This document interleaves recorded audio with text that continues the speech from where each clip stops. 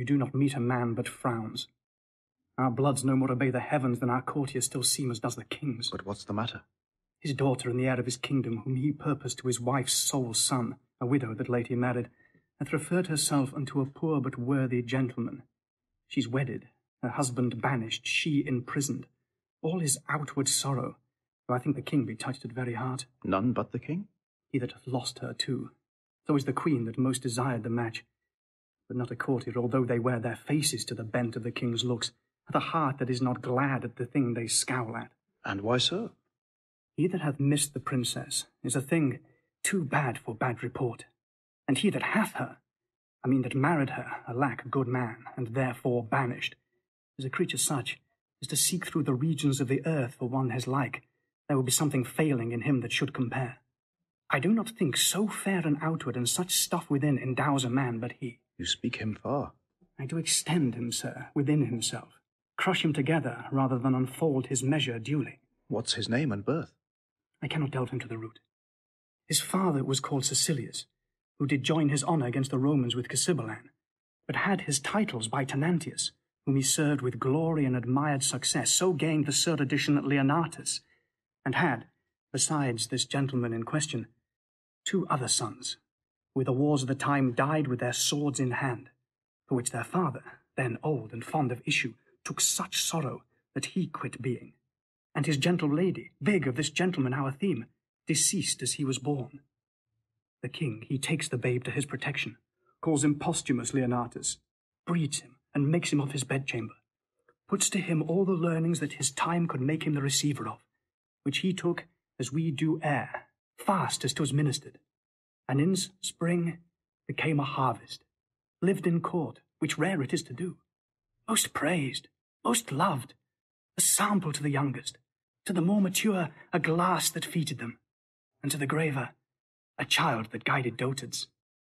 To his mistress, for whom he now is banished, her own prize proclaims how she esteemed him and his virtue. By her election may be truly read what kind of man he is. I honour him even out of your report. But pray you tell me, is she sole child to the king? His only child. He had 2 sons. If this be worth your hearing, mark it. The eldest of them at 3 years old, with a swathing clothes the other, from their nursery was stolen, and to this hour no guess in knowledge which way they went. How long is this ago? Some 20 years. That a king's children should be so conveyed, so slackly guarded, and the search so slow that could not trace them. Howsoe'er 'tis strange, although the negligence may well be laughed at. Yet is it true, sir? I do well believe you. We must forbear. Here comes the gentleman, the queen and princess. No, be assured, you shall not find me, daughter, after the slander of most stepmothers, evil-eyed unto you. You're my prisoner, but your jailer shall deliver you the keys that lock up your restraint. For you, Posthumus, so soon as I can win the offended king, I will be known your advocate. Marry, yet the fire of rage is in him, and 'twere good you leaned unto his sentence with what patience your wisdom may inform you. Please, your highness, I will from hence today. You know the peril. I'll fetch a turn about the garden, pitying the pangs of barred affections, though the king hath charged you should not speak together. Oh, dissembling courtesy! How fine this tyrant can tickle where she wounds! My dearest husband, does something fear my father's wrath, but nothing. Always reserve my holy duty, what his rage can do on me. You must be gone, and I shall here abide the owlish shot of angry eyes, not comforted to live, but that there is this jewel in the world that I may see again. Oh, my queen, my mistress, O lady, weep no more, lest I give cause to be suspected of more tenderness than doth become a man. I will remain the loyalest husband that did e'er plight troth. My residence in Rome at one Philario's, who to my father was a friend, to me known but by letter, thither write, my queen, and with mine eyes I'll drink the words you send, though ink be made of gall. Be brief, I pray you. If the king come, I shall incur I know not how much of his displeasure. Yet I'll move him to walk this way. I never do him wrong, but he does buy my injuries to be friends. Pays dear for my offences. Should we be taking leave as long a term as yet we have to live, the loathness to depart would grow. Adieu. Nay, stay a little. Were you but riding forth to air yourself, such parting were too petty. Look here, love. This diamond was my mother's. Take it out, but keep it till you woo another wife when Imogen is dead. How? How? Another?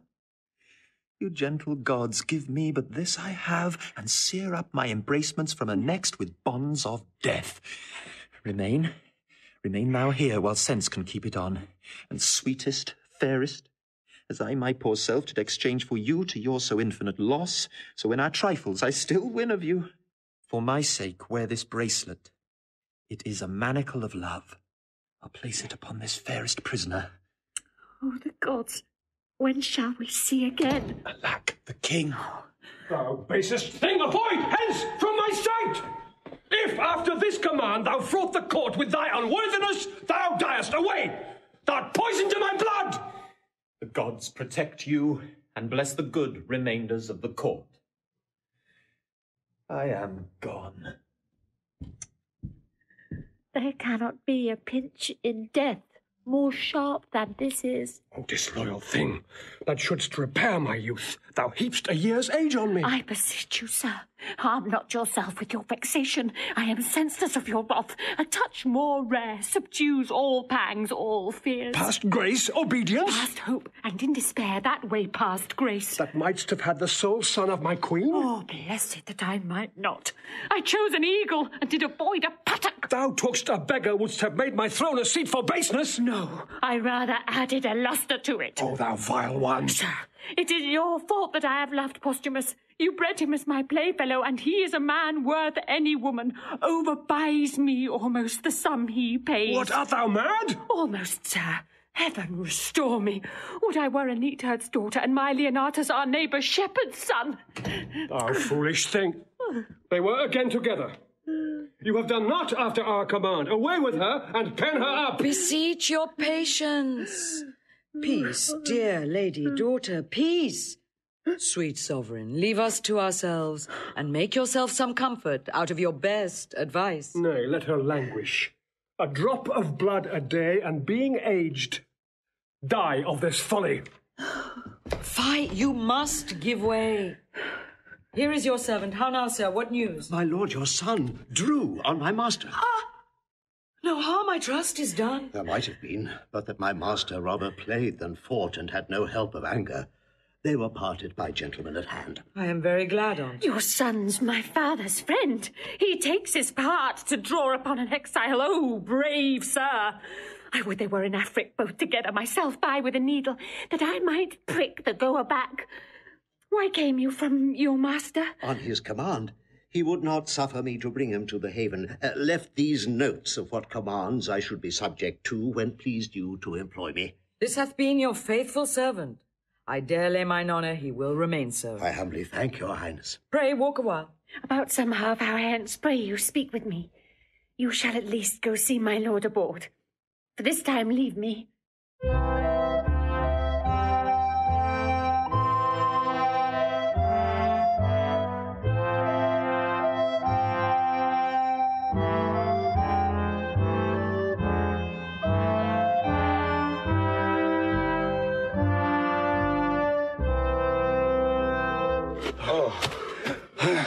Sir, I would advise you to shift a shirt. The violence of action have made you reek as a sacrifice. Where air comes out, air comes in. There's none abroad so wholesome as that you vent. If my shirt were bloody, then to shift it. Have I hurt him? No, faith, not so much as his patience. Hurt him? His body's a passable carcass if he be not hurt. It is a thoroughfare for steel if it be not hurt. The steel was in debt. It went to the backside the town. The villain would not stand me. No, but he fled forward still, toward your face. Stand you? You have land enough of your own, but he added to your having, gave you some ground. As many inches as you have oceans. Puppies. I would they had not come between us. So would I, till you had measured how long a fool you were upon the ground. And that she should love this fellow, and refuse me. If it be a sin to make a true election, she is damned. Sir, as I told you always, her beauty and her brain go not together. She's a good sign, but I have seen small reflection of her wit. She shines not upon fools, lest the reflection should hurt her. Come, I'll to my chamber.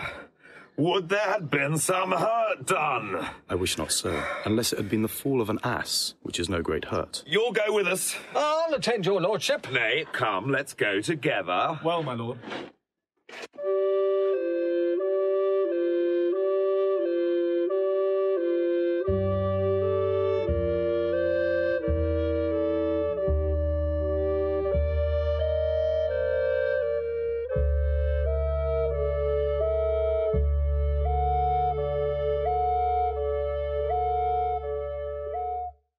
Would thou grewest under the shores of the haven, and questioned every sail. If he should write, and I not have it, were a paper lost as offered mercy is.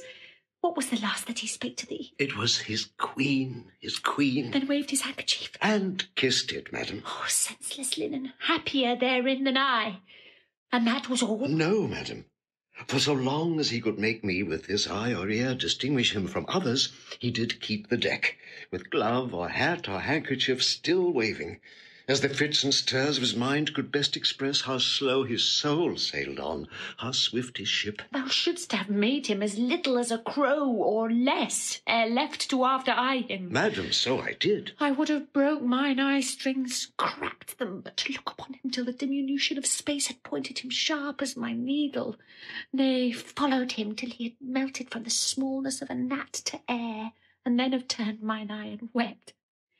But, good Pisanio, when shall we hear from him? Be assured, madam, with his next vantage. I did not take my leave of him, but had most pretty things to say, ere I could tell him how I would think on him at certain hours, such thoughts and such, or I could make him swear the she's of Italy should not betray mine interest and his honour, or have charged him at the 6th hour of morn, at noon, at midnight, to encounter me with orisons, for then I am in heaven for him.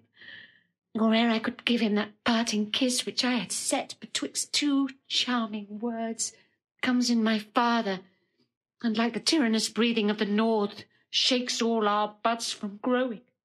The Queen, madam, desires your highness company. Those things I bid you do. Get them dispatched. I will attend the Queen. Madam, I shall.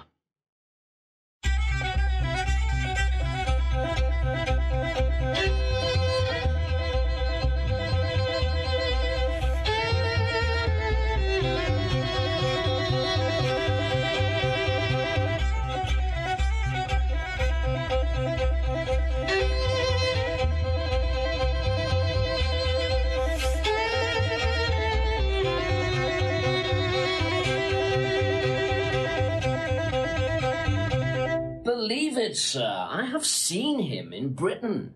He was then of a crescent note, expected to prove so worthy as since he hath been allowed the name of.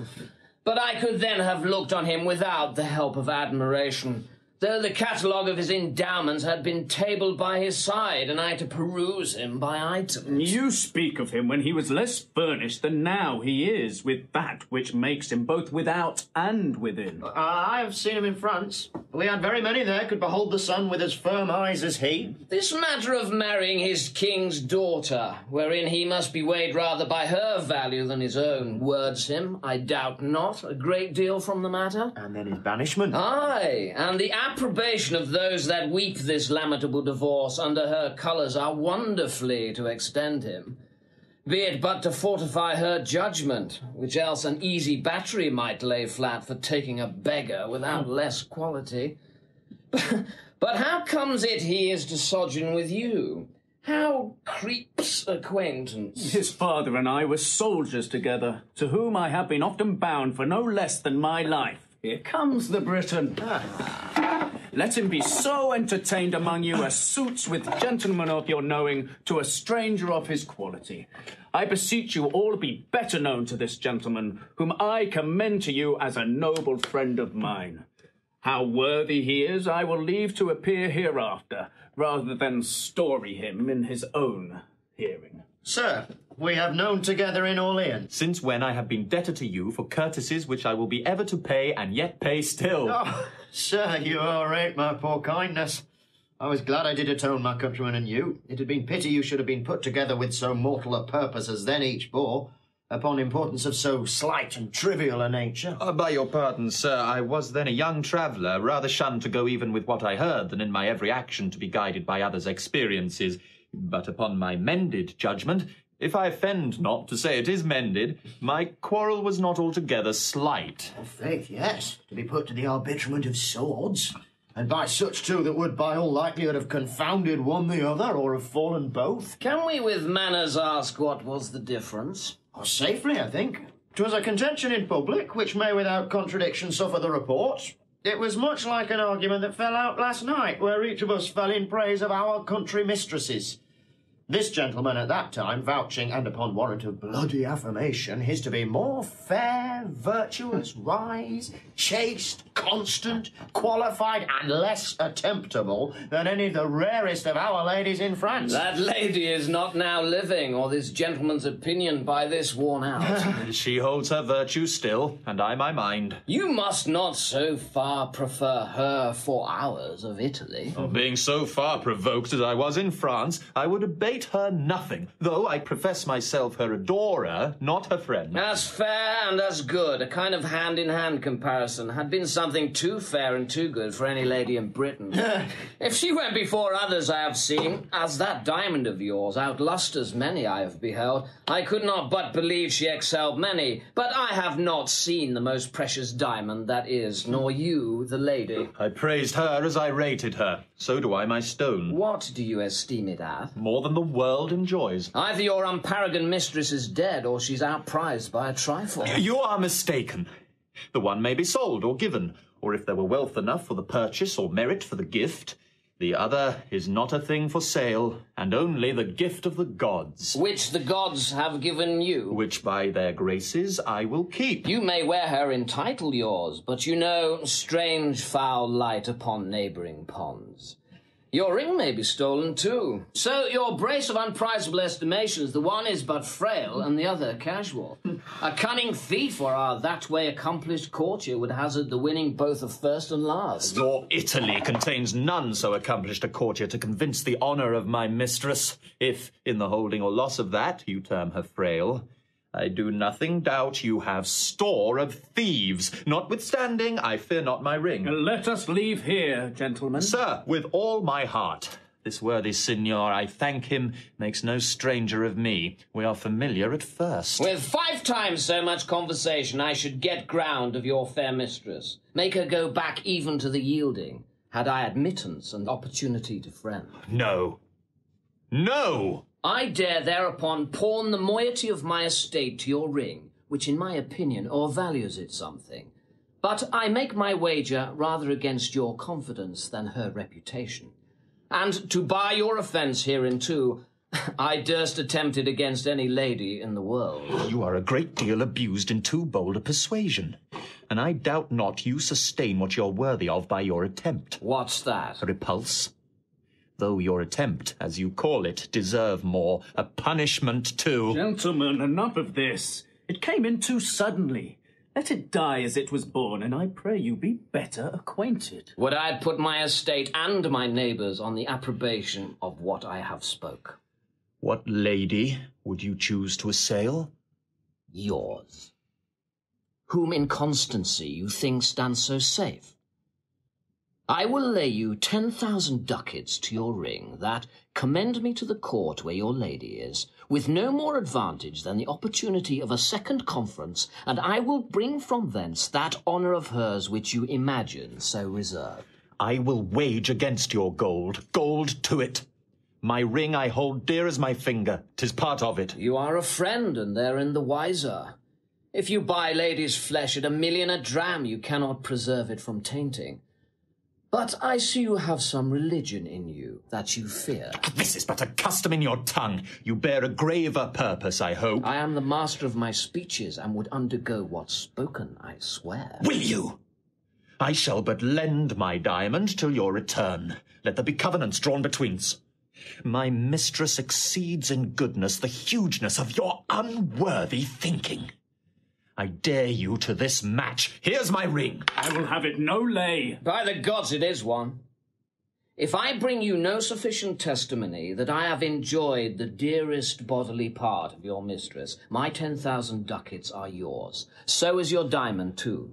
If I come off and leave her in such honour as you have trust in, she your jewel, this your jewel, and my gold are yours, provided I have your commendation for my more free entertainment. I embrace these conditions. Let us have articles betwixt us. Only thus far you shall answer. If you make your voyage upon her, and give me directly to understand you have prevailed, I am no further your enemy. She is not worth our debate.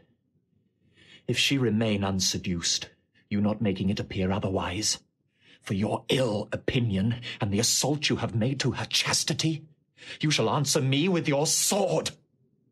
Your hand. A covenant. We will have these things set down by lawful counsel, and straightway for Britain, lest the bargain should catch cold and starve. I will fetch my gold and have our 2 wagers recorded. Agreed. Will this hold, think you? Signor Iachimo will not from it. Pray, let us follow him.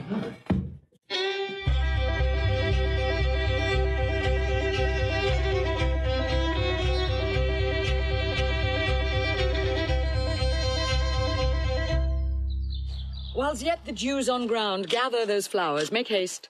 Who has the note of them? I, madam. Dispatch. Now, Master Doctor, have you brought those drugs? Pleaseth your highness, I. Here they are, madam. But I beseech your grace without offence, my conscience bids me ask, wherefore you have commanded of me these most poisonous compounds, which are the movers of a languishing death, but though slow, deadly. I wonder, Doctor, thou ask'st me such a question. Have I not been thy pupil long? Hast thou not learned me how to make perfumes, distill, preserve? Yea, so that our great king himself doth woo me oft for my confections. Having thus far proceeded, unless thou think'st me devilish, is't not meet that I did amplify my judgment in other conclusions? I will try the forces of these thy compounds on such creatures as we count not worth the hanging, but none human, to try the vigour of them, and apply aliments to their act, and by them gather their several virtues and effects. Your highness shall from this practice but make hard your heart. Besides, the seeing these effects will be but noisome and infectious. Oh, content thee. Madam. Here comes a flattering rascal. Upon him will I first work. He's for his master, and enemy to my son. How now, Pisanio? Madam. Doctor, your service for this time is ended. Take your own way. I do suspect you, madam, but you shall do no harm. Hark thee, a word. Madam. I do not like her. She doth think she has strange, lingering poisons. I do know her spirit, and will not trust one of her malice with a drug of such damned nature. Though she has, will stupefy and dull the sense a while, which first perchance she'll prove on cats and dogs. Then afterward, up higher. But there is no danger in what show of death it makes, more than the locking up the spirits a time, to be more fresh, reviving. She is fooled with a most false effect, and I, the truer, so to be false with her. No further service, Doctor, until I send for thee. I humbly take my leave. Pisanio, weep she still, sayest thou? Dost thou think in time she will not quench, and let instructions enter where folly now possesses? Do thou work.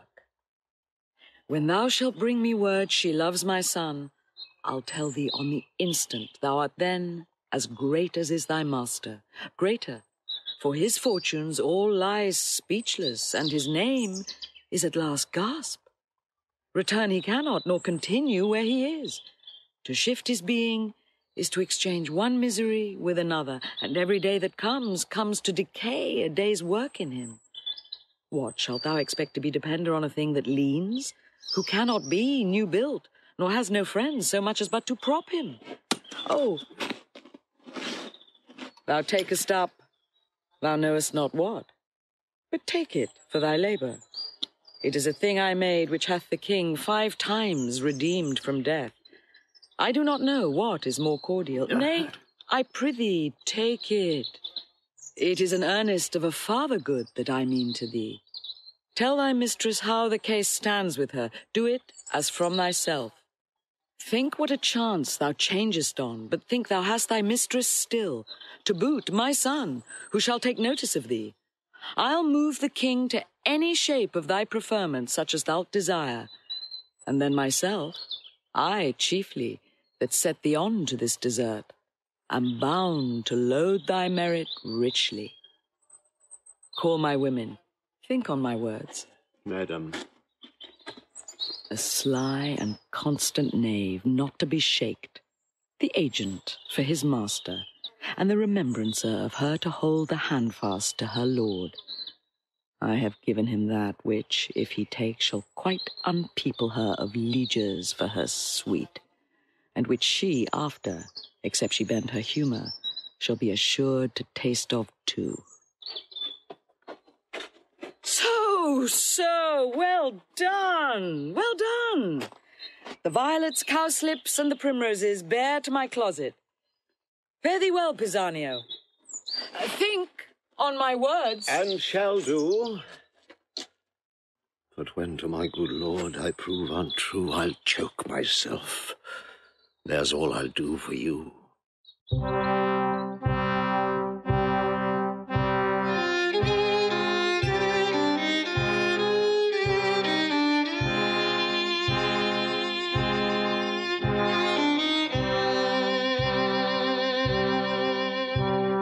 A father cruel and a stepdame false, a foolish suitor to a wedded lady that hath her husband banished.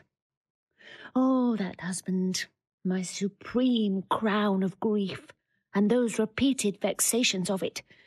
Had I been thief-stolen as my 2 brothers, happy, but most miserable is the desire that's glorious.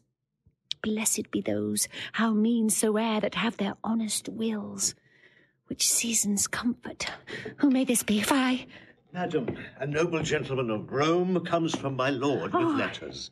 Change you, madam. The worthy Leonatus is in safety and greets your highness dearly. Thanks, good sir, you're kindly welcome. All of her that is out of door most rich. If she be furnished with a mind so rare, she is alone the Arabian bird, and I have lost the wager. Boldness be my friend. Arm me audacity from head to foot, or like the Parthian I shall flying fight. Rather directly fly.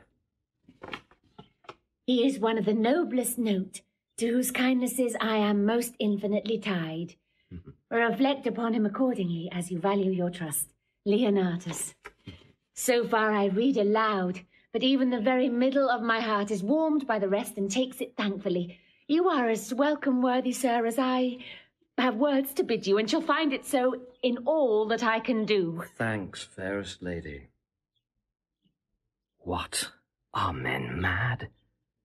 Hath nature given them eyes to see this vaulted arch and the rich crop of sea and land, which can distinguish twixt the fiery orbs above and the twin stones upon the numbered beach? And can we not partition make with spectacles so precious, twixt fair and foul? What makes your admiration? It cannot be the eye. For apes and monkeys twixt 2 such sheaves would chatter this way and contemn with mows the other. Nor is the judgment. For idiots in this case of favour would be wisely definite. Nor is the appetite. Sluttery to such neat excellence opposed should make desire vomit emptiness, not so allured to feed. What is the matter, Trow?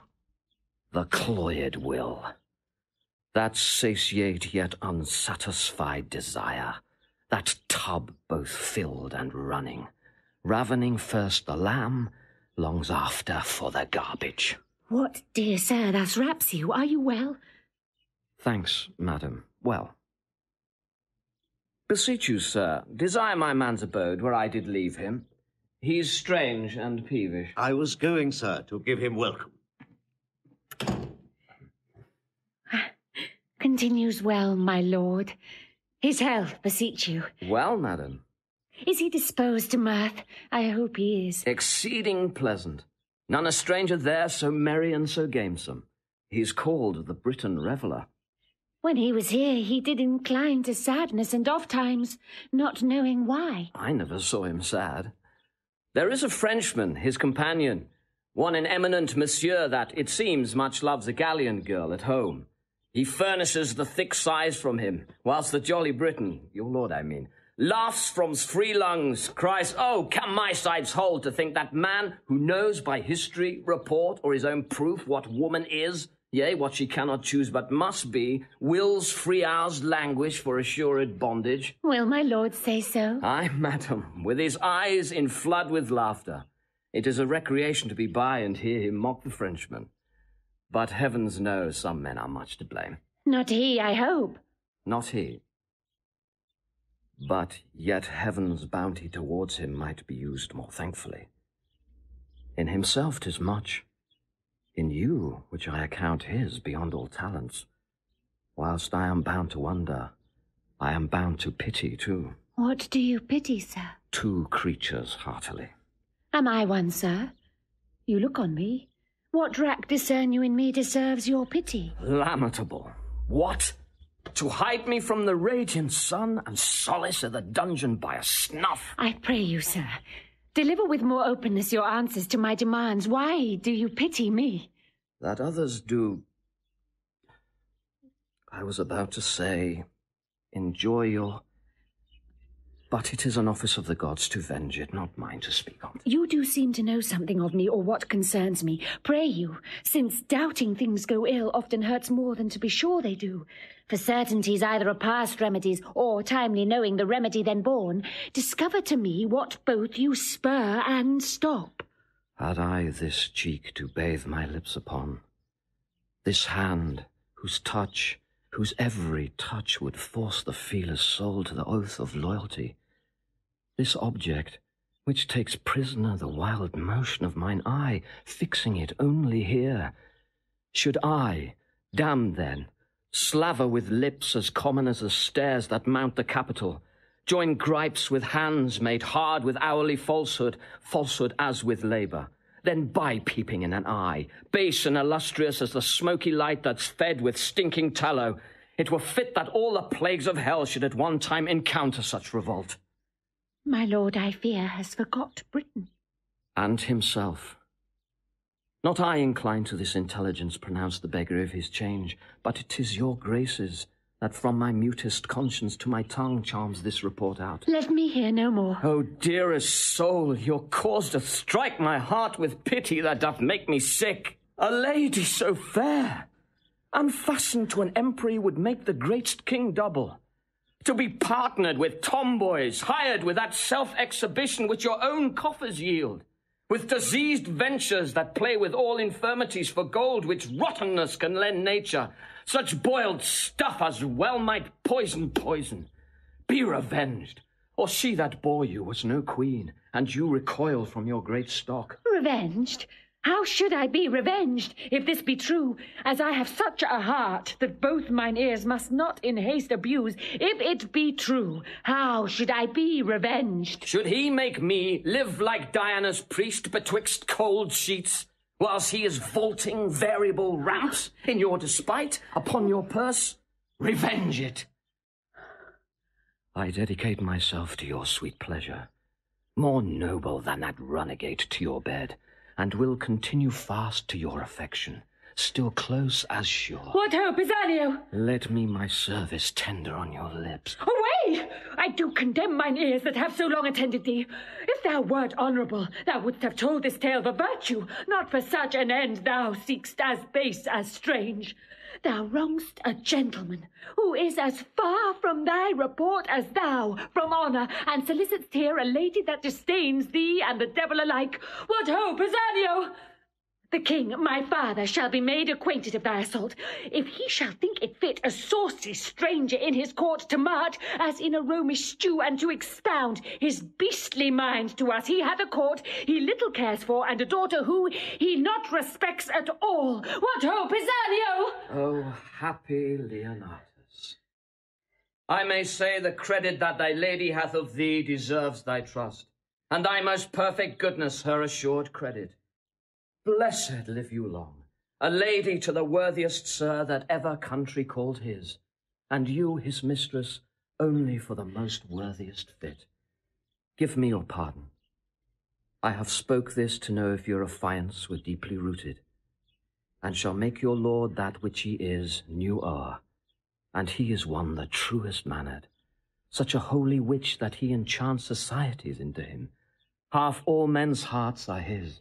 You make amends. He sits mongst men like a descended god. He hath a kind of honour sets him off more than a mortal seeming. Be not angry, most mighty princess, that I have adventured to try your taking of a false report, which hath honoured with confirmation your great judgment in the election of a sir so rare, which you know cannot err.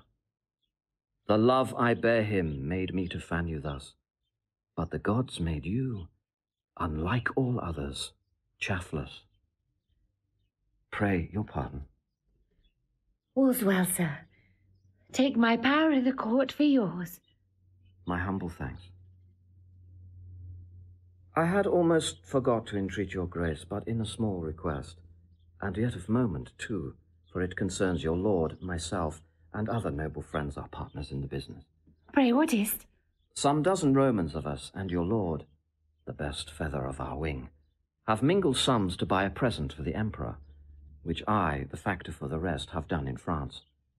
'Tis plate of rare device and jewels of rich and exquisite form, their values great, and I am something curious, being strange, to have them in safe stowage. May it please you to take them in protection? Willingly, and pawn mine honour for their safety. Since my lord hath interest in them, I will keep them in my bedchamber. They are in a trunk attended by my men. I will make bold to send them to you, only for this night. I must aboard tomorrow. Oh, no, no. Yes, I beseech, or I shall short my word by lengthening my return. From Gallia I crossed the seas on purpose and on promise to see your grace. I thank you for your pains, but not away tomorrow. Oh, I must, madam. Therefore I shall beseech you, if you please to greet your lord with writing, do it tonight. I have outstood my time, which is material to the tender of our present. I will write. Send your trunk to me. It shall safe be kept and truly yielded you. You're very welcome.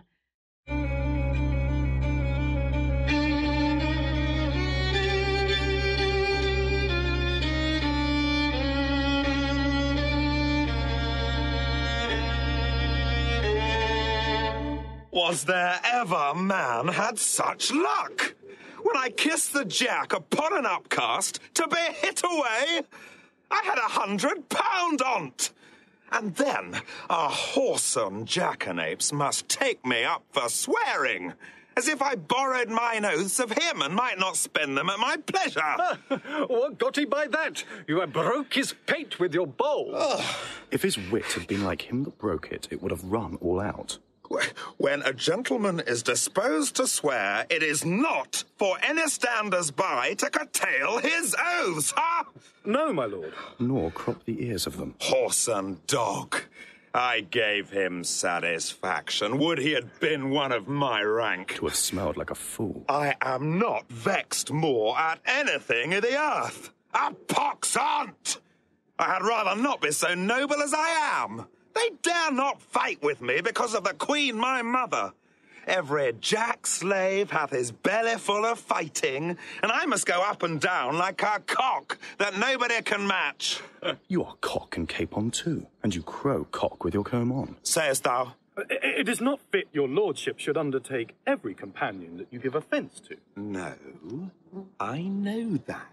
But it is fit I should commit offence to my inferiors. Aye, it is fit for your lordship only. Why so, I say! Did you hear of a stranger that's come to court tonight? A stranger, and I not know on't. He's a strange fellow himself, and knows it not.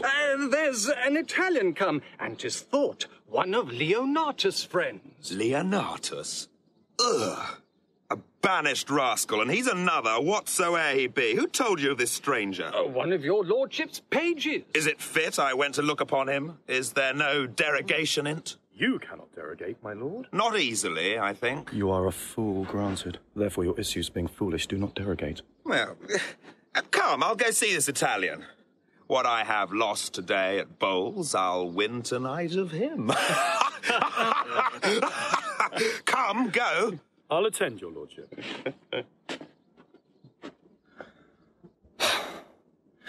That such a crafty devil as is his mother should yield the world this ass!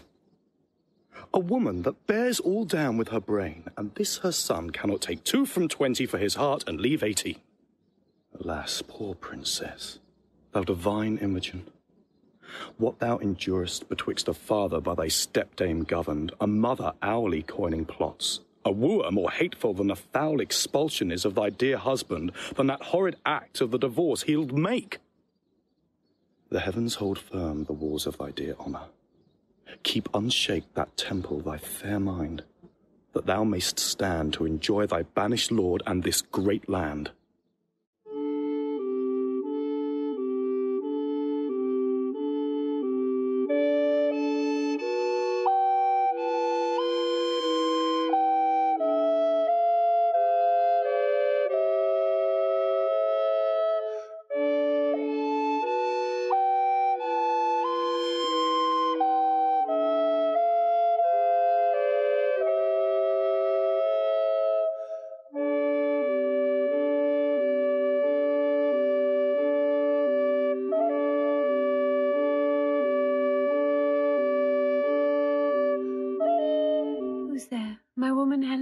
Please you, madam. What hour is it? Almost midnight, madam. I have read 3 hours, then. Mine eyes are weak. Fold down the leaf where I have left. To bed. Take not away the taper, leave it burning. And if thou canst awake by 4 of the clock, I prithee call me. Sleep hath seized me wholly.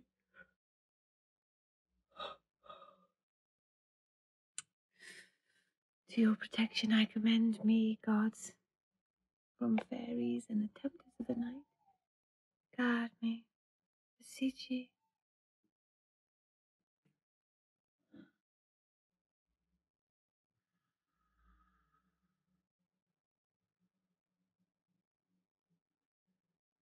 The crickets sing, and man's o'erlaboured sense repairs itself by rest.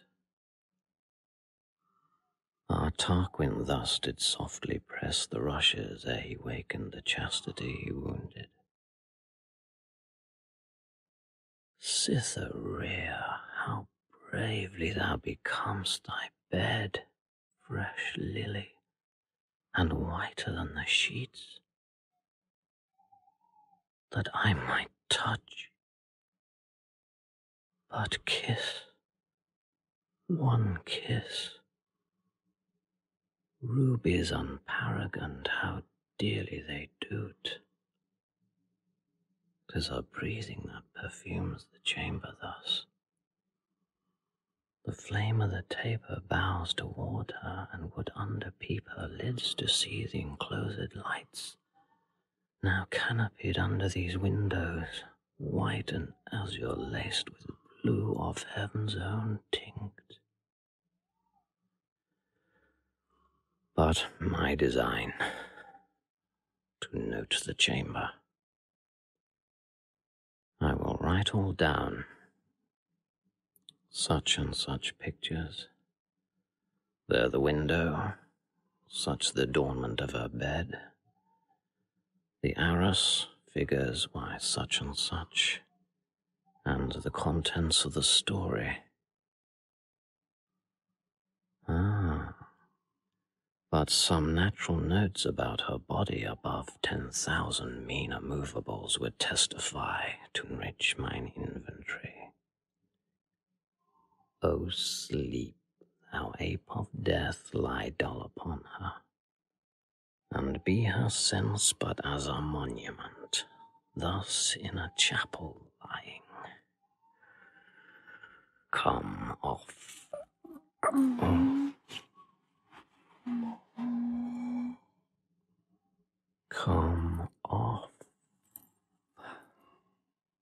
As slippery as the Gordian knot was hard. 'Tis mine, and this will witness outwardly as strongly as the conscience does within to the madding of her lord. On her left breast, a mole sank spotted, like the crimson drops i' the bottom of a cowslip.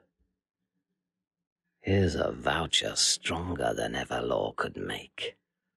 This secret will force him think I have picked the lock and ta'en the treasure of her honour. No more. To what end? Why should I write this down that's riveted, screwed to my memory? She hath been reading late the tale of Tereus. Here the leaves turned down where Philomel gave up. I have enough. To the trunk again and shut the spring of it. Swift, swift, you dragons of the night, that dawning may bear the raven's eye.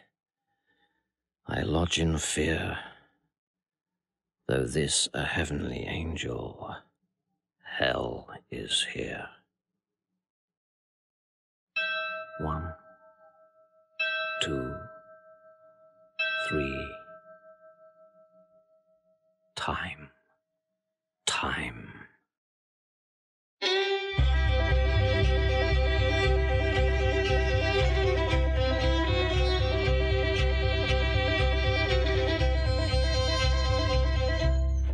Your lordship is the most patient man in loss, the most coldest that ever turned up ace. It would make any man cold to lose. But not every man patient after the noble temper of your lordship.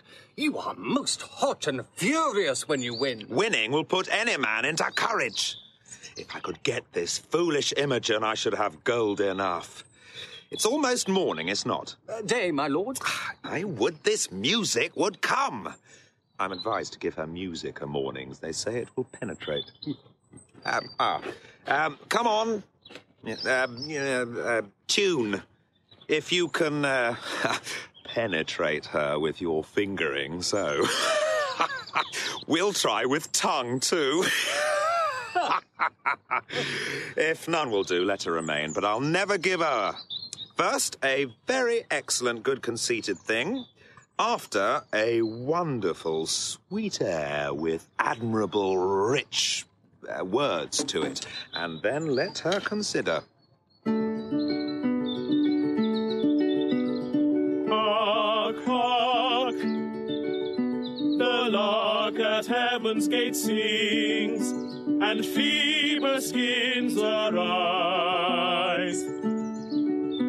His steeds to water at those springs on chaliced flowers that lies, and winking merry buds begin to ope their golden eyes. With everything that pretty is, my lady sweet, arise.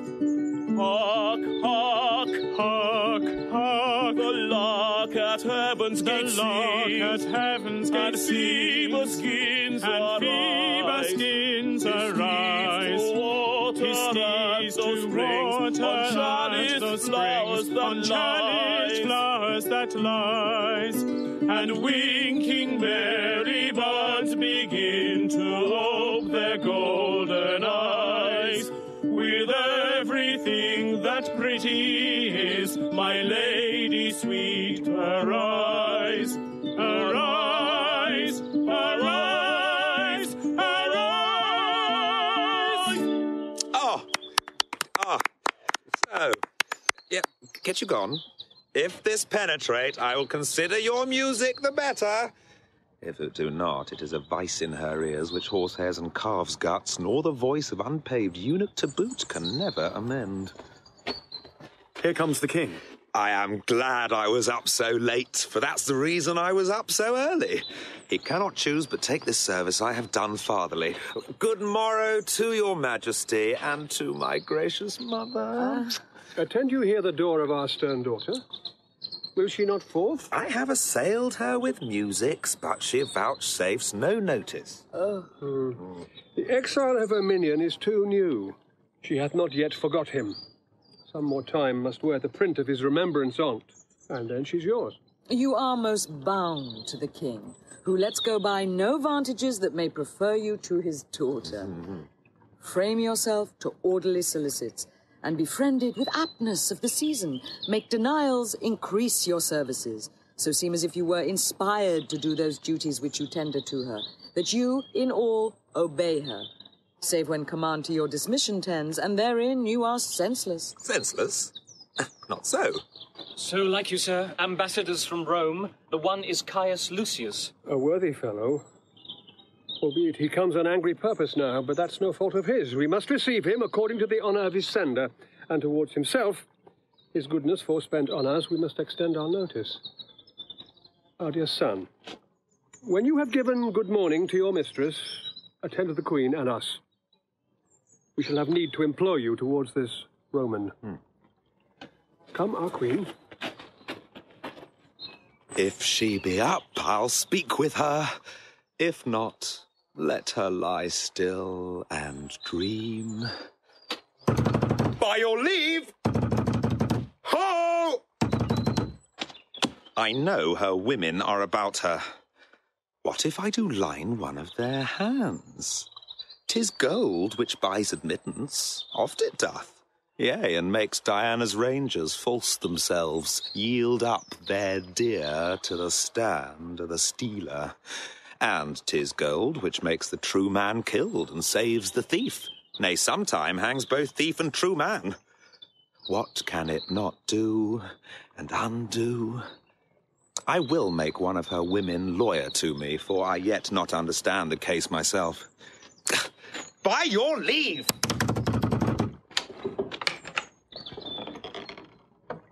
Who's there that knocks? A gentleman. No more? Yes, and a gentlewoman's son.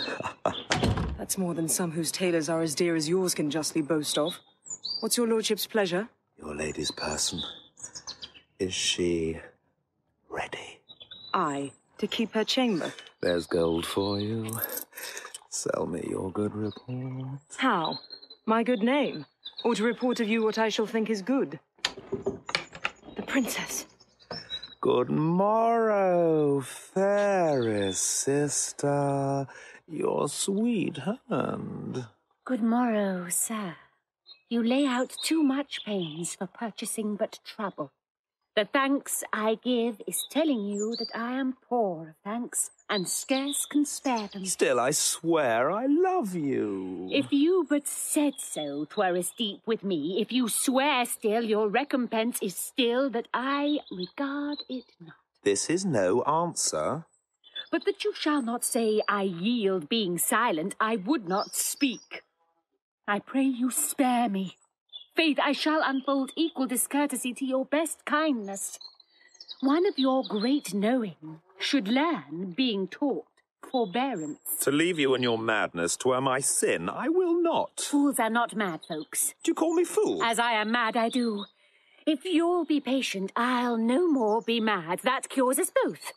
I am much sorry, sir, you put me to forget a lady's manners by being so verbal.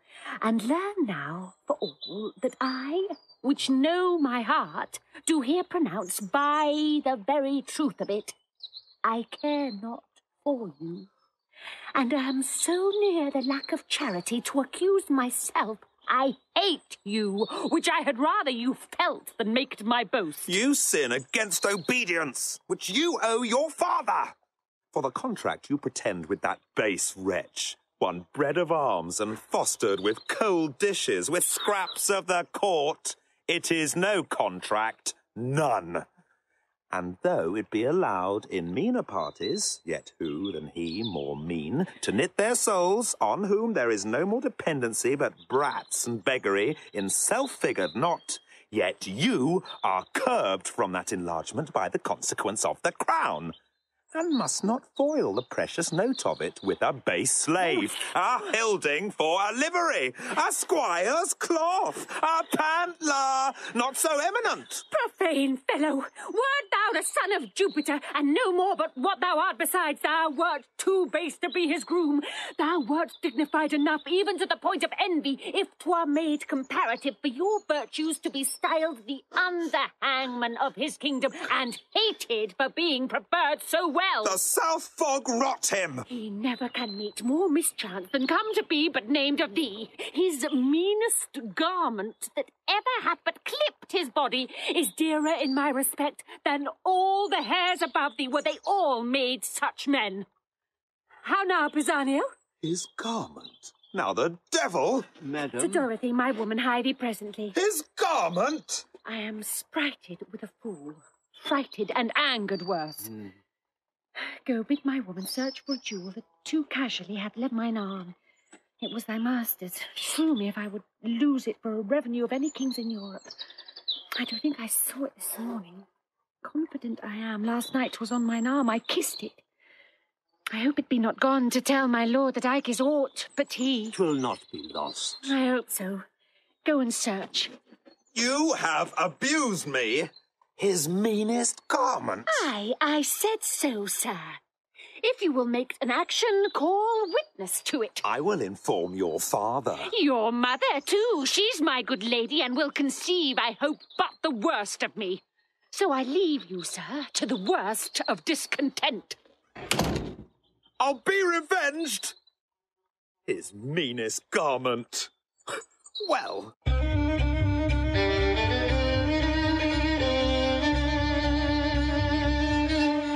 Fear it not, sir.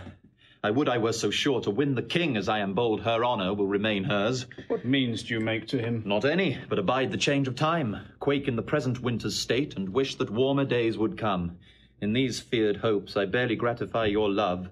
They failing, I must die much your debtor. Your very goodness and your company o'erpays all I can do. By this your king hath heard of great Augustus. Caius Lucius will do's commission throughly. And I think he'll grant the tribute, send the arrearages, or look upon our Romans whose remembrance is yet fresh in their grief. I do believe, statist though I am none, nor like to be, that this will prove a war. And you shall hear the legion now in Gallia sooner landed in our not-fearing Britain than have tidings of any penny tribute paid. Our countrymen are men more ordered than when Julius Caesar smiled at their lack of skill, but found their courage worthy his frowning at. Their discipline, now mingled with their courages, will make known to their approvers they are people such that mend upon the world. See, Iachimo! The swiftest hearts have posted you by land, and winds of all the corners kissed your sails to make your vessel nimble. Welcome, sir. I hope the briefness of your answer made the speediness of your return. Your lady is one of the fairest that I have looked upon. And therewithal the best. Or let her beauty look through a casement to allure false hearts and be false with them. Here are letters for you. Well, their tenor good, I trust. 'Tis very like. Was Caius Lucius in the Britain court when you were there? He was expected then, but not approached. All is well yet. Sparkles this stone as it was wont, or is not too dull for your good wearing? If I have lost it, I should have lost the worth of it in gold.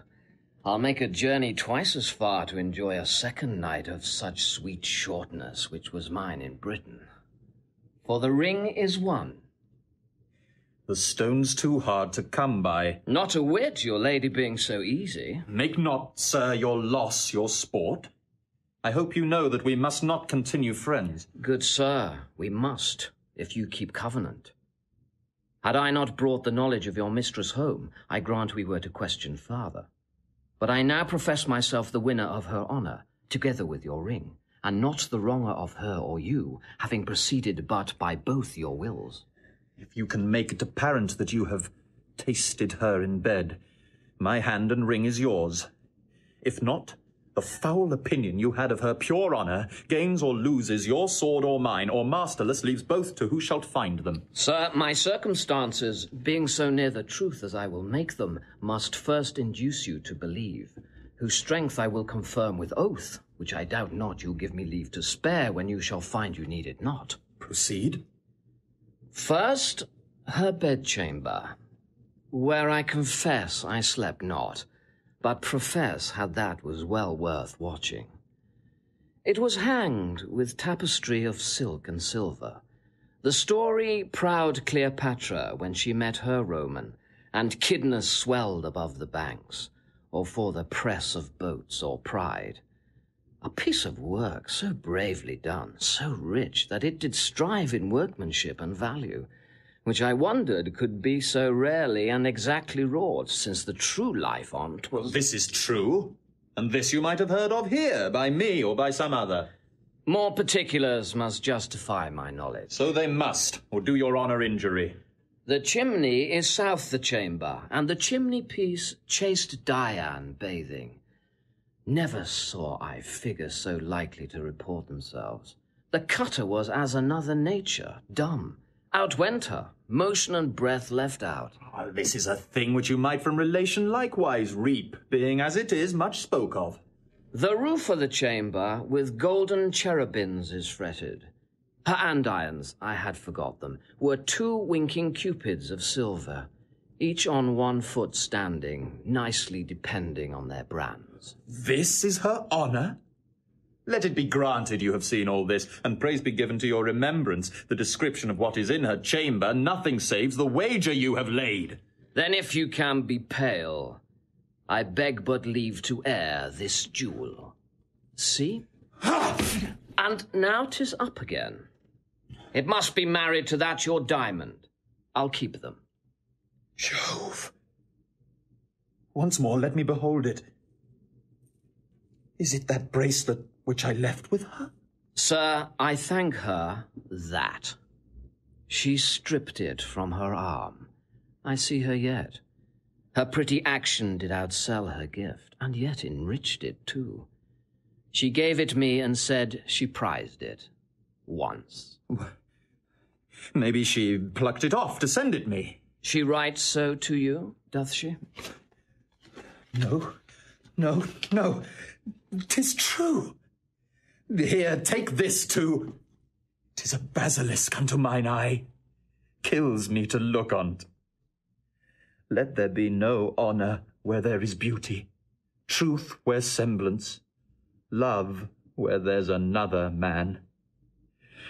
The vows of women of no more bondage be to where they are made than they are to their virtues, which is nothing.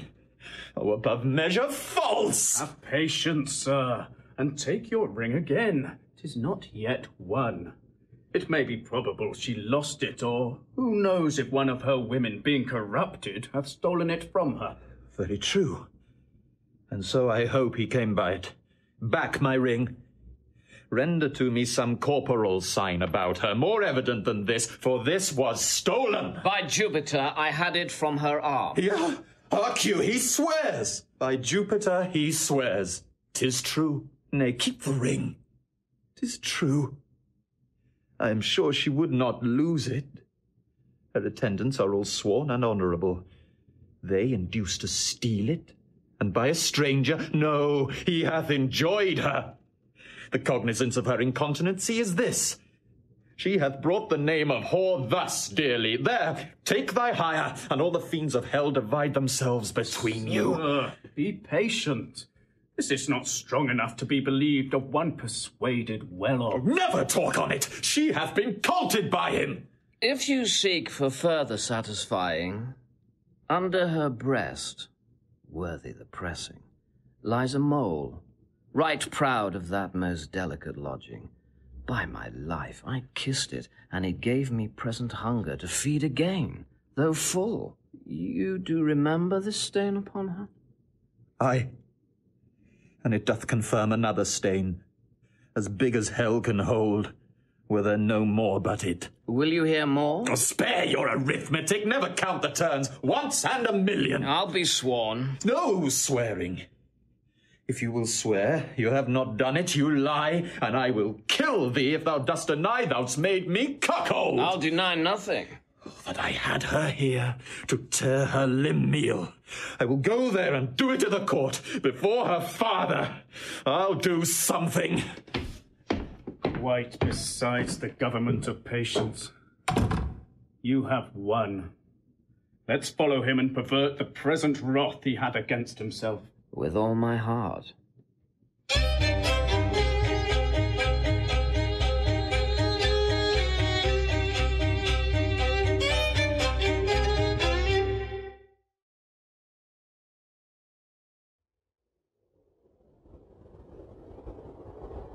Is there no way for men to be, but women must be half-workers?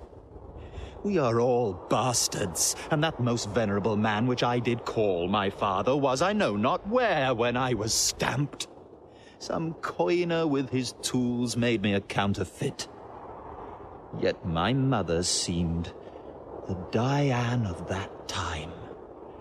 So doth my wife the nonpareil of this, oh vengeance, vengeance!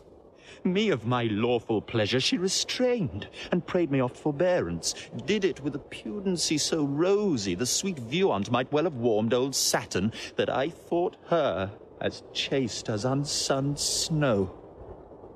Oh, of all the devils, this yellow Yakimo in an hour was not, or less, at first. Perchance he spoke not, but, like a full acorned boar, a German one, cried, "Oh!" and mounted. Found no opposition, but what he looked for should oppose, and she should from encounter guard. Could I find out the woman's part in me? For there's no motion that tends to vice in man, but I affirm it is the woman's part. Be it lying, note it, the woman's, flattering hers, deceiving hers, lust and rank thoughts hers, revenge is hers, ambitions, covetings, change of prides, disdain, nice longings, slanders, mutability, all faults that man may name, nay, that hell knows why hers, in part or all, but rather all, for even to vice they are not constant, but are changing still, one vice but of a minute old for one not half so old as that. I'll write against them, detest them, curse them. Yet 'tis greater skill in a true hate to pray they have their will. The very devils cannot plague them better.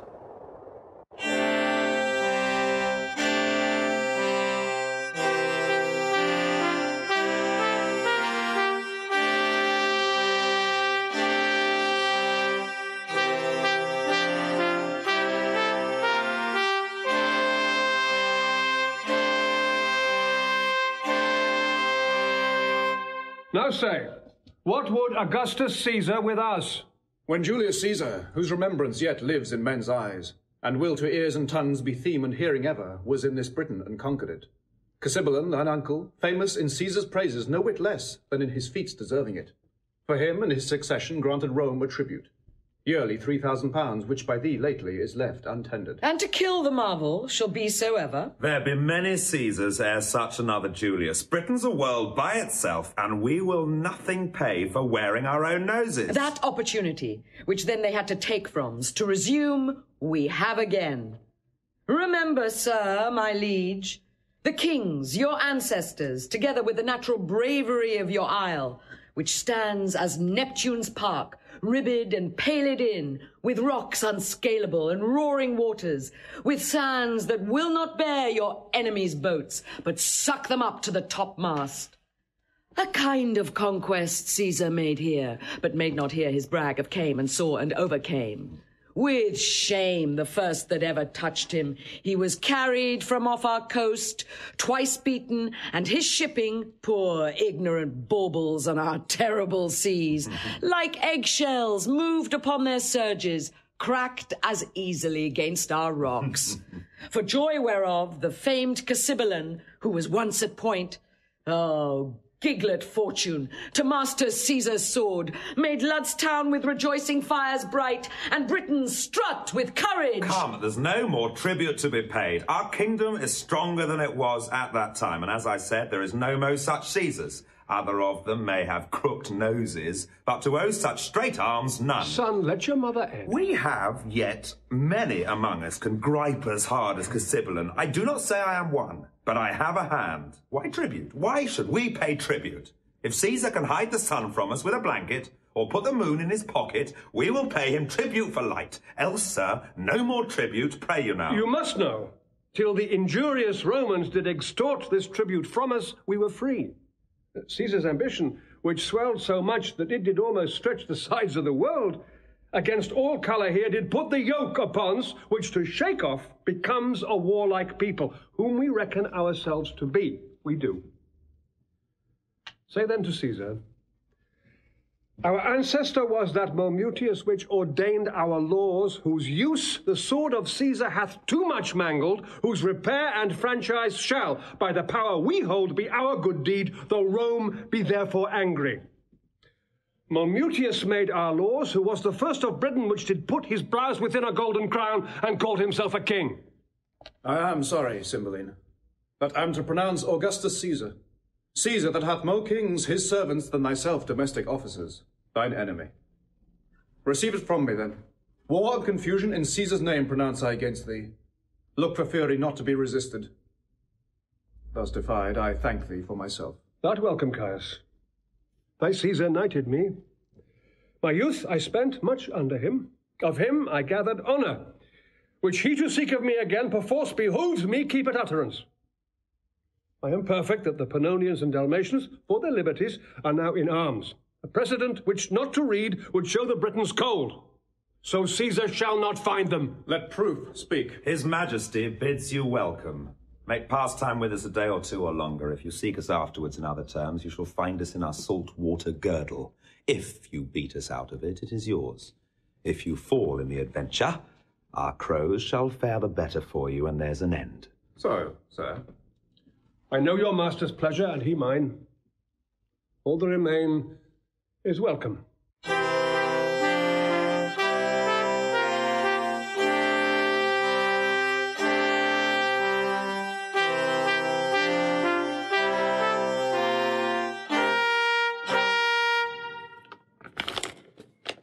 How?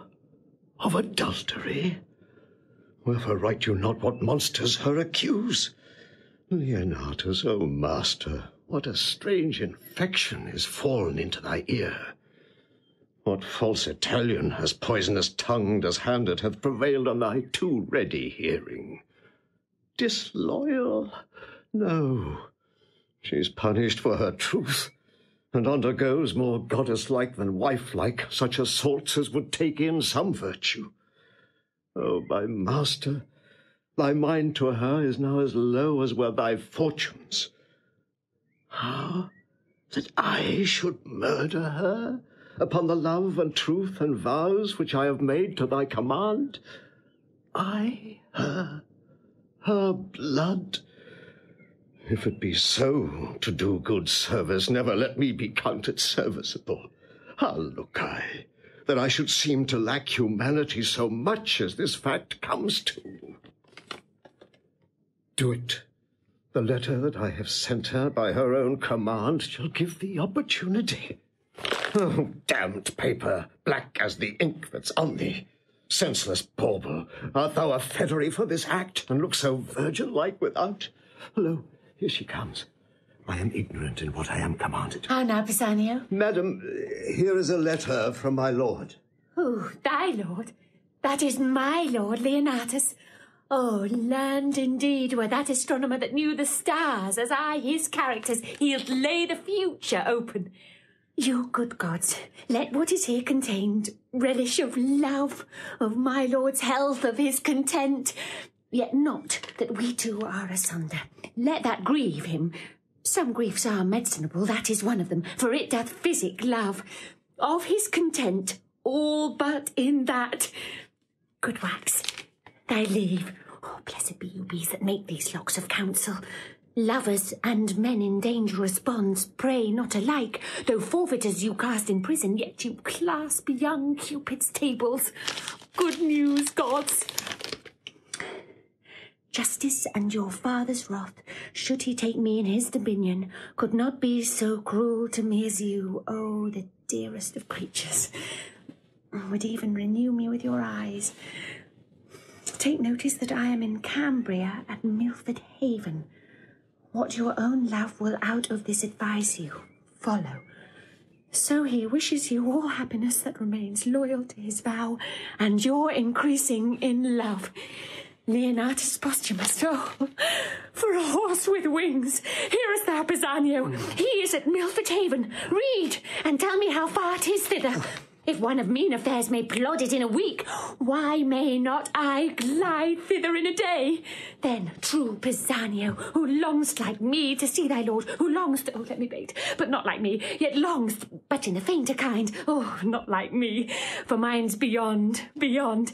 Say and speak thick, love's counsellor should fill the bores of hearing to the smothering of the sense, how far it is to this same blessed Milford. And by the way, tell me how Wales was made so happy as to inherit such a haven. But first of all, how we may steal from hence, and for the gap that we shall make in the time from our hence going and our return to excuse. But first, how get hence? Why should excuse be born or e'er begot? We'll talk of that hereafter. Prithee, speak. How many score of miles may we well rid twixt hour and hour? 1 score twixt sun and sun, madam's enough for you, and too much too. Why, one that rode to his execution, man, could never go so slow. I have heard of riding wages where horses have been nimbler than the sands that run in the clock's behalf. But this is foolery. Go bid my woman feign a sickness. Say she'll home to her father, and provide me presently a riding suit, no costlier than would fit a franklin's housewife. Madam, your best consider. I see before me, man, nor hear, nor what ensues, but have a fog in them that I cannot look through. Away, I prithee, do as I bid thee. There's no more to say. Accessible is none but Milford way.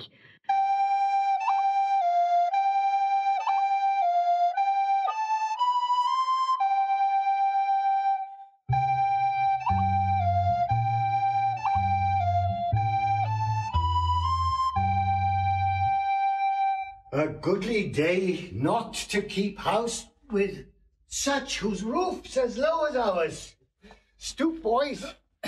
This gate instructs you how to adore the heavens, and bows you to a morning's holy office. The gates of monarchs are arched so high that giants may jet through and keep their impious turbans on without good morrow to the sun. Hail, thou fair heaven! We house i' the rock, yet use thee not so hardly as prouder livers do. Hail heaven! Hail heaven! Now for our mountain sport. Up to yond hill. Your legs are young, I'll tread these flats. Consider, when you above perceive me like a crow, that it is place which lessens and sets off. And you may then revolve what tales I have told you of courts, of princes, of the tricks in war. This service is not service so being done, but being so allowed. To apprehend us draws us a profit from all things we see, and often to our comfort shall we find the sharded beetle in a safer hold than is the full-winged eagle. Oh, this life is nobler than attending for a cheque, richer than doing nothing for a robe, prouder than rustling in unpaid-for silk. Such gain the cap of him that makes him fine, yet keeps his book uncrossed. No life to ours. Out of your proof you speak. We poor unfledged have never winged from view of the nest, nor know not what airs from home. Haply this life is best, if quiet life be best, sweeter to you that have a sharp unknown, well corresponding with your stiff age, but unto us it is a cell of ignorance, travelling a bed, a prison, or a debtor that not dares to stride a limit. What should we speak of when we are old as you? When we shall hear the rain and wind beat dark December? How in this our pinching cave shall we discourse the freezing hours away? We have seen nothing. We are beastly, subtle as the fox for prey, like warlike as the wolf for what we eat. Our valour is to chase what flies. Our cage we make a choir, as doth the prisoned bird, and sing our bondage freely. How you speak. Did you but know the city's usuries, and felt them knowingly, the art of the court as hard to leave as keep, whose top to climb is certain falling, or so slippery that the fear's as bad as falling? The toil of the war, a pain that only seems to seek out danger i' the name of fame and honour, which dies i' the search and hath as oft a slanderous epitaph as record of fair act. Nay, many times doth ill deserve by doing well. What's worse, must curtsy at the censure. Oh, boys, this story the world may read in me. My body's marked with Roman swords, and my report was once first with the best of note. Cymbeline loved me, and when a soldier was the theme, my name was not far off. Then was I as a tree whose boughs did bend with fruit, but in one night a storm or robbery, call it what you will, shook down my mellow hangings, nay, my leaves, and left me bare to weather. Uncertain favour. My fault being nothing, as I've told you oft, but that two villains whose false oaths prevailed before my perfect honour swore to Cymbeline I was confederate with the Romans. So followed my banishment, and this 20 years this rock and these demesnes have been my world, where I have lived at honest freedom, paid more pious debts to heaven than in all the forend of my time. But up to the mountains. This is not hunter's language. He that strikes the venison first shall be the lord of the feast. To him the other two shall minister, and we will fear no poison which attends in place of greater state. I'll meet you in the valleys. How hard it is to hide the sparks of nature. These boys know little they are sons to the king, nor Cymbeline dreams that they are alive. They think they are mine, and though trained up thus meanly i' the cave wherein they bow, their thoughts do hit the roofs of palaces, and nature prompts them in simple and low things to prince it much beyond the trick of others. This Polydore, the heir of Cymbeline and Britain, who the king his father called Guiderius, Jove, when on my 3-foot stool I sit and tell the warlike feats I have done, his spirits fly out into my story, say, thus mine enemy fell, and thus I set my foot on's neck.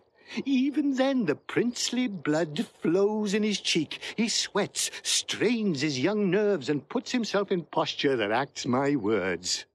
The younger brother, Cadwal, once Arviragus, in as like a figure, strikes life into my speech and shows much more his own conceiving. Hark! The game is roused. O Cymbeline, heaven and my conscience knows thou didst unjustly banish me. Whereon at 3 and 2 years old I stole these babes, thinking to bar thee of succession as thou reft'st me of my lands. Euryphile, thou wast their nurse. They took thee for their mother, and every day do honour to her grave. Myself, Belarius, that am Morgan called, they take for natural father. The game is up.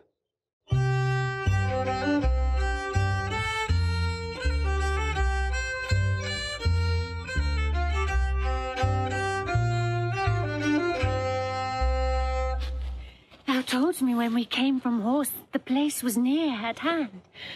Ne'er longed my mother so to see me first as I have now. Pisanio, man, where is Posthumus? What is in thy mind that makes thee stare thus? Wherefore breaks that sigh from the inward of thee? One but painted thus would be interpreted a thing perplexed beyond self-explication. Put thyself into a haviour of less fear, ere wildness vanquish my staider senses. What's the matter? Why tenderest thou that paper to me with a look untender? If it be summer news, smile to it before. If winterly, thou needst but keep that countenance still. My husband's hand.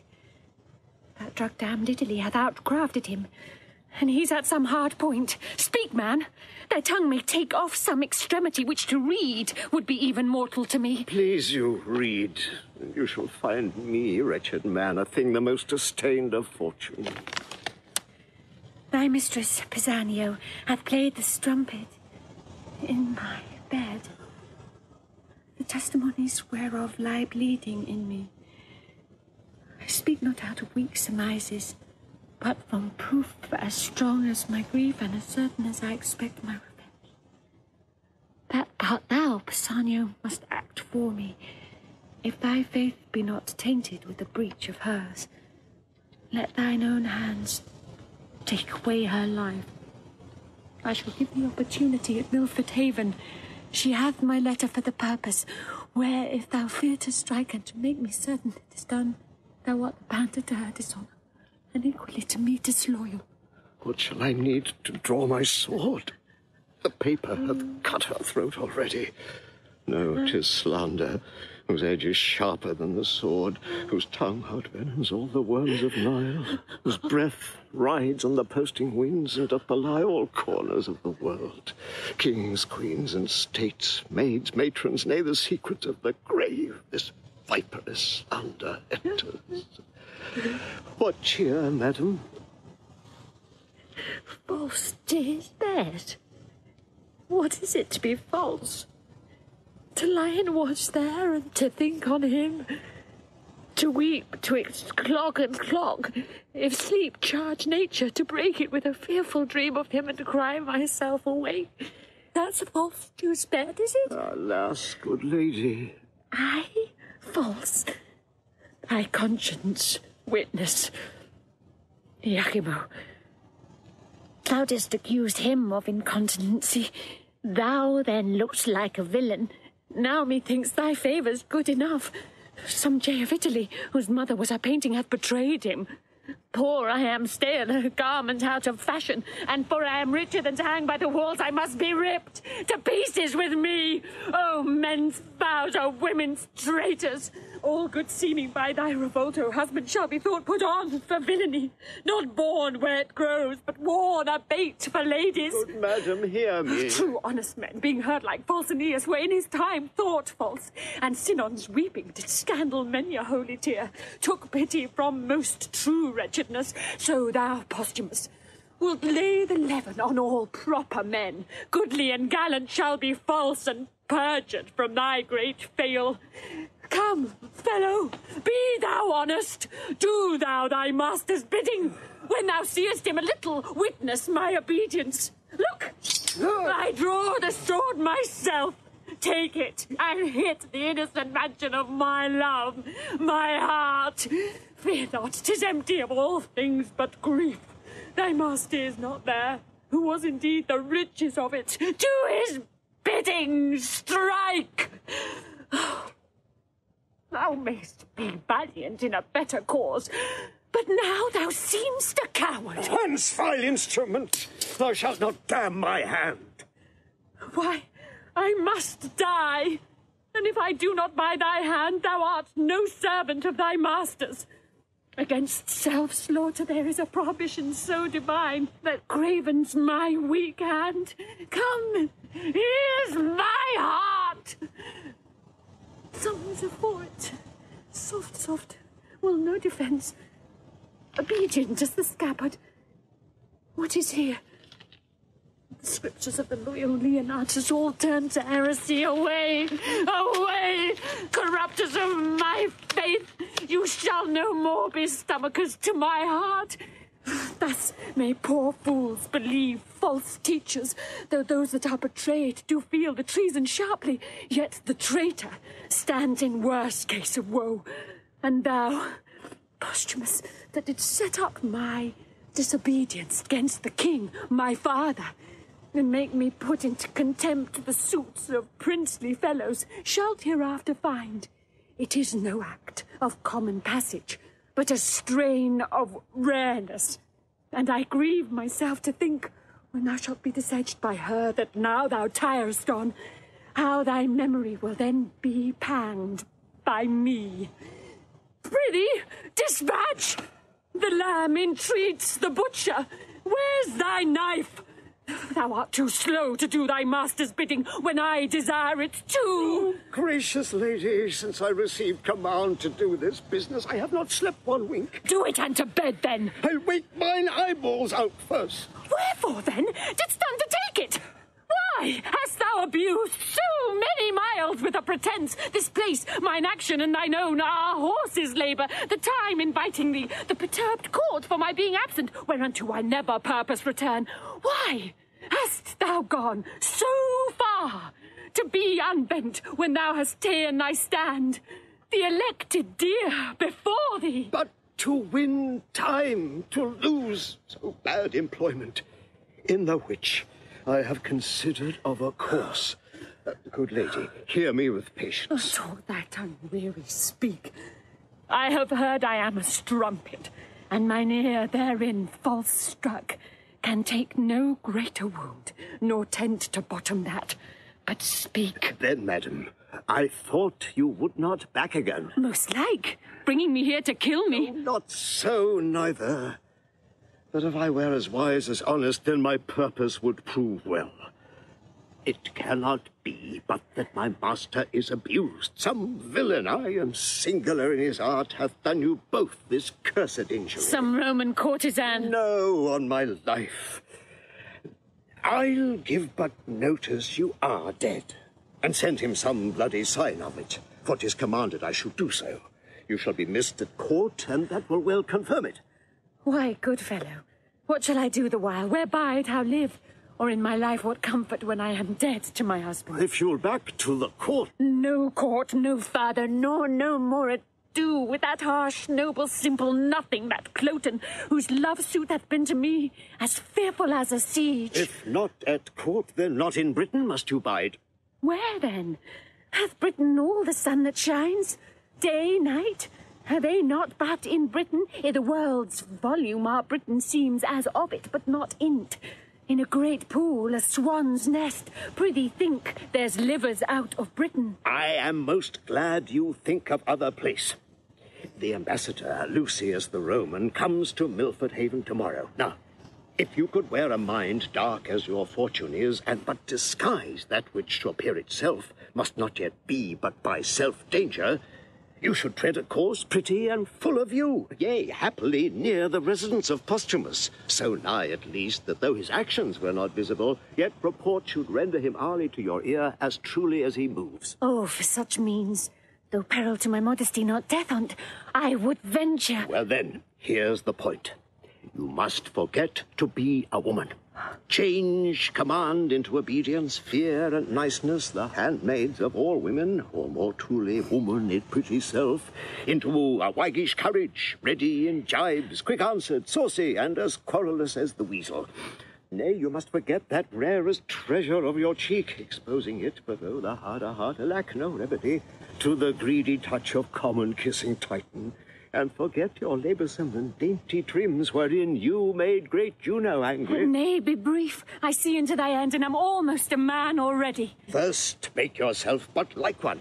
For thinking this, I have already fit, 'tis in my cloak bag, doublet, hat, hose, all that answer to them. Would you, in their serving, and with what imitation you can borrow from youth of such a season, for noble Lucius, present yourself. Desire his service. Tell him wherein you're happy, which will make him know, if that his head have ear in music. Doubtless with joy he will embrace you, for he's honourable, and doubling that, most holy. Your means abroad, you have me rich, and I will never fail beginning nor supplyment. Thou art all the comfort the gods will diet me with. Prithee away. There's more to be considered, but well even all that good time will give us. This attempt I am soldier to, and will abide it with a prince's courage. Away, I prithee. Well, madam, we must take a short farewell, lest being missed I be suspected of your carriage from the court. My noble mistress, here is a box. I had it from the Queen. What's in't is precious. If you are sick at sea or stomach-qualmed at land, a dram of this will drive away distemper.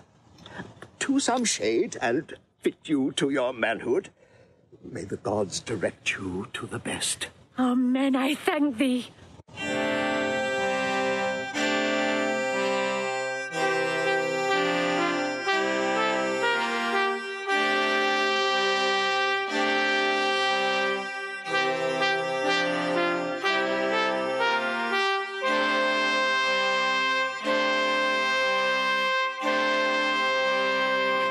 Thus far, and so farewell. Thanks, royal sir. My emperor hath wrote I must from hence, and am right sorry that I must report ye my master's enemy. Our subjects, sir, will not endure his yoke, and for ourselves, to show less sovereignty than they, must needs appear unkinglike. So, sir. I desire of your conduct overland to Milford Haven. Madam, all joy befall your grace, and you. My lord, you are appointed for that office, the due of honour in no point omit. So, farewell, noble Lucius. Your hand, my lord? Receive it friendly, but from this time forth I wear it as your enemy. Sir, the event is yet to name the winner. Fare you well. Leave not the worthy Lucius, good my lords, till he hath crossed the 7. Happiness? He goes hence frowning, but it honours us that we have given him cause. 'Tis all the better. Your valiant Britons have their wishes in it. Lucius hath wrote already to the Emperor how it goes here. It fits us therefore ripely our chariots and our horsemen be in readiness. The powers that he already hath in Gallia will soon be drawn to head, from whence he moves his war for Britain. 'Tis not sleepy business, but must be looked to speedily and strongly. Our expectation that it would be thus hath made us forward. But, my gentle queen, where is our daughter? She hath not appeared before the Roman, nor to us hath tendered the duty of the day. She looks us like a thing more made of malice than of duty. We have noted it. Call her before us, for we have been too slight in suffering. Royal sir, since the exile of Posthumus, most retired hath her life been, the cure whereof, my lord, 'tis time must do. Beseech your majesty, forbear sharp speeches to her. She's a lady so tender of rebukes that words are strokes, and strokes death to her. Where is she, sir? How can her contempt be answered? Please you, sir, her chambers are all locked, and there's no answer that will be given to the loud of noise we make. My lord, when last I went to visit her, she prayed me to excuse her keeping close, whereto constrained by her infirmity, she should that duty leave unpaid to you, which daily she was bound to proffer. This she wished me to make known, but our great court made me to blame in memory. Her doors locked, not seen of late? Grant heavens, that which I fear prove false. Son, I say follow the king. That man of hers, Pisanio, her old servant. I have not seen these 2 days. Go look after. Pisanio, thou that standest so for Posthumus, he hath a drug of mine. I pray his absence proceed by swallowing that, for he believes it is a thing most precious. But for her, where is she gone? Haply despair hath seized her, or winged with fervour of her love, she's flown to her desired Posthumus. Gone she is, to death or to dishonour, and my end can make good use of either. She being down, I have the placing of the British crown. How now, my son? 'Tis certain. She has fled. Go in and cheer the king. He rages. None dare come about him. All the better. May this night forestall him of the coming day. I love and hate her, for she's fair and royal, and that she hath all courtly parts more exquisite than lady, ladies, woman. From every one the best she hath, and she, of all compounded, outsells them all. I love her, therefore. But, disdaining me, and throwing favours on the low Posthumus, slanders so her judgment that what's else rare is joked. And in that point I will conclude to hate her, nay, indeed to be revenged upon her, for when fools shall... Who is here? What are you packing, sirrah? Come hither. Are you precious pander? Villain! Where is thy lady, in a word, or else thou art straightway with the fiends? Oh, good my lord! Where is thy lady? Or by Jupiter, I will not ask again. Close, villain. I'll have this secret from thy heart, or rip thy heart to find it. Is she with Posthumus, from whose so many weights of baseness cannot a dram of worth be drawn? Alas, my lord, how can she be with him? When was she missed? He is in Rome. Where is she, sir? Come nearer. No further halting. Satisfy me home. What has become of her? Oh, my all-worthy lord. All-worthy villain. Discover where thy mistress is at once, at the next word. No more of worthy lord. Speak, or thy silence on the instant is thy condemnation and thy death. Well, then, sir, this paper is the history of my knowledge touching her flight. Let's see it. I will pursue her even to Augustus' throne. Or this, or perish. She's far enough, and what he learns by this may prove his travel, not her danger. I'll write to my lord she's dead. Oh, Imogen, safe mayst thou wander, safe return again. Sarah, is this letter true? Sir, as I think. It is Posthumus' hand, I know it. Sarah, if thou wouldst not be a villain, but do me true service, undergo those employments wherein I should have cause to use thee with a serious industry. That is, what villainy soe'er I bid thee do, to perform it directly and truly. I would think thee an honest man. Thou shouldst neither want my means for relief, nor my voice for thy preferment. Well, my good lord. Wilt thou serve me? For since patiently and constantly thou hast stuck to the bare fortune of that beggar Posthumus, thou canst not, in the course of gratitude, but be a diligent follower of mine. Wilt thou serve me? Sir, I will. Give me thy hand. Here's my purse. Hast any of thy late master's garments in thy possession? I have, my lord, at my lodging the same suit he wore when he took leave of my lady and mistress. The first service thou dost me, fetch that suit hither. Let it be thy first service. Go. I shall, my lord. Meet thee at Milford Haven. I forgot to ask him one thing. I'll remember it anon. Even there, thou villain Posthumus, will I kill thee? Would these garments were come. She said upon a time, the bitterness of it I now belch from my heart, that she held the very garment of Posthumus in more respect than my noble and natural person, together with the adornment of my qualities. With that suit upon my back, will I ravish her? First kill him, and in her eyes, there shall she see my valour, which will then be a torment to her contempt. He on the ground, my speech of insultment ended on his dead body, and when my lust hath dined, which, as I say, to vex her, I will execute in the clothes that she so praised. To the court, I'll knock her back, foot her home again. She hath despised me rejoicingly, and I'll be merry in my revenge. Be those the garments? Aye, my noble lord. How long is since she went to Milford Haven? She can scarce be there yet. Bring this apparel to my chamber. That is the second thing that I have commanded thee. The third is that thou wilt be a voluntary mute to my design. Be but duteous, and true preferment shall tender itself to thee. My revenge is now at Milford. Would I had wings to follow it! Come and be true. Thou bidst me to my loss. For true to thee, but to prove false, which I will never be, to him that is most true. To Milford go, and find not her whom thou pursuest. Oh, flow, flow, you heavenly blessings on her. This fool's speed be crossed with slowness, labour be his meed.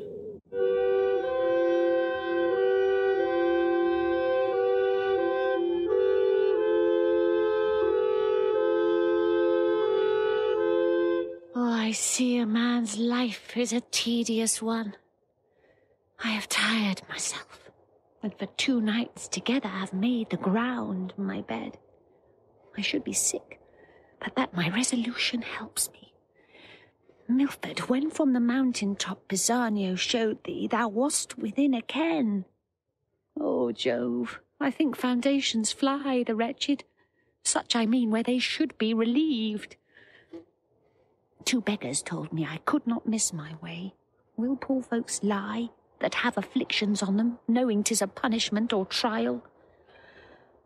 Yes. No wonder, when rich ones scarce tell true.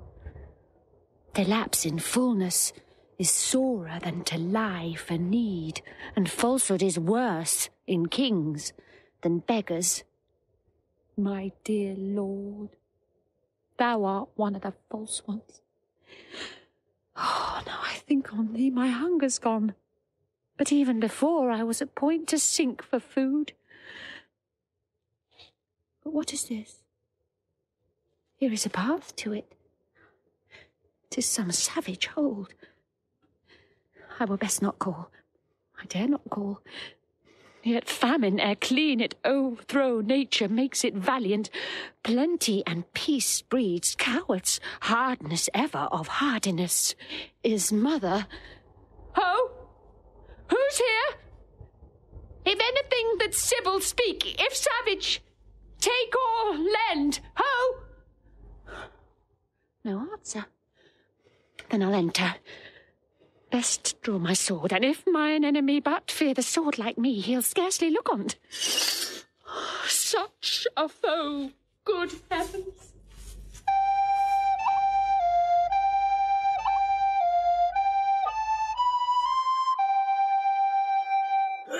You, Polydore, have proved best woodman and a master of the feats.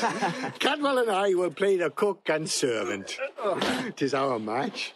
The sweat of industry would dry and die, but for the end it works too. Come, our stomachs will make what's homely savoury. Weariness can snore upon the flint when resty sloth finds the down pillow hard.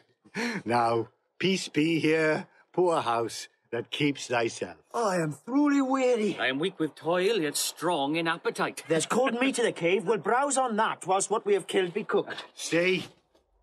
Come not in. But that it eats our victuals, I should think you were a fairy. What's the matter, sir? By Jupiter, an angel. Or if not, an earthly paragon. Behold, divineness. No elder than a boy. Good masters, harm me not. Before I entered here, I've called and thought to have begged or bought what I have took. Good troth, I have stolen naught, nor would not, though I had found gold strewed to the floor. Here's money for my meat. I would have left it on the board so soon as I had made my meal and parted with prayers for the provider. Money, youth? All gold and silver rather turn to dirt, and 'tis no better reckoned but of those who worship dirty gods. I see you're angry. No, if you kill me for my fault, I should have died had I not made it. Whither bound? To Milford Haven. What's your name? Fidelis, sir. I have a kinsman who is bound for Italy. He embarked at Milford, to whom, being going almost spent with hunger, I am fallen in this offence. Prithee, fair youth, think us no churls, nor measure our good minds by this rude place we live in. Well encountered. 'Tis almost night. You shall have better cheer ere you depart, and thanks to stay and eat it. Boys, bid him welcome. Were you a woman, youth, I should woo hard, but be your groom in honesty. I bid for you as I do buy. I'll make my comfort. He is a man. I love him as my brother, and such a welcome as I'll give to him after long absence such as yours. Most welcome. Be sprightly, for you fall amongst friends. Amongst friends? If brothers. Would it have been so that they had been my father's sons? Then had my prize been less, and so more equal ballasting to thee, Posthumus. He rings at some distress. Would I could free it? Or I, what ere it be, what pain it cost, what danger, gods. Hark, boy. Great men that had a court no bigger than this cave, that did attend themselves and had the virtue which their own conscience sealed them, laying by that nothing gift of differing multitudes, could not outpeer these twain. Pardon me, gods, I'll change my sex to be companion with them, since Leonardus false. It shall be so. Boys, we'll go dress our hunt. Fair youth, come in. Discourse is heavy, fasting. When we have supped, we'll manly demand thee of thy story, so far as thou wilt speak it. Pray, draw near. The night to the owl and morn to the lark, less welcome. Thanks, sir. I pray, draw near.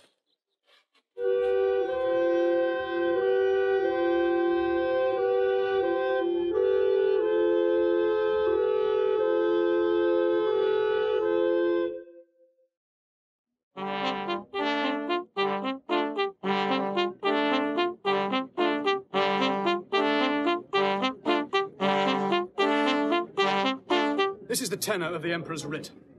That since the common men are now in action against the Pannonians and Dalmatians, and that the legions now in Gallia are full weak to undertake our wars against the fallen off Britons, that we do incite the gentry to this business. He creates Lucius proconsul, and to you, the tribunes, for this immediate levy, he commands his absolute commission. Long live Caesar! Is Lucius general of the forces? Aye. Remaining now in Gallia? With those legions which I have spoke of, whereunto your levy must be suppliant. The words of your commission will tie you to the numbers in the time of their dispatch. We will discharge our duty.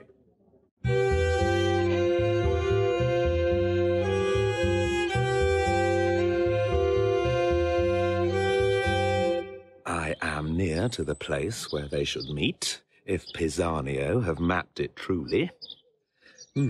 How fit his garments serve me. Why should his mistress, who was made by him that made the tailor, not be fit too? The rather, saving reverence of the word, for 'tis said, a woman's fitness comes by fits. Yeah, therein I must play the workman. I dare speak it to myself, for it is not vainglory for a man and his glass to confer in his own chamber. I mean, the lines of my body are as well drawn as his. No less young, more strong, not beneath him in fortunes, beyond him in the advantage of the time, above him in birth, alike conversant in general services, and more remarkable in single oppositions. Yet this imperseverant thing loves him in my despite. What mortality is?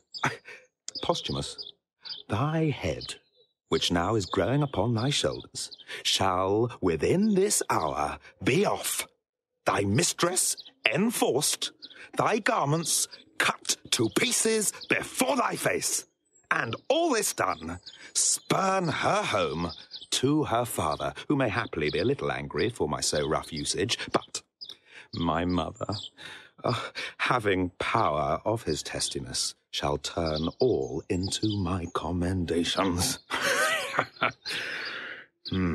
My horse is tied up safe. Out sword, and to a sore purpose. Fortune, put them into my hand.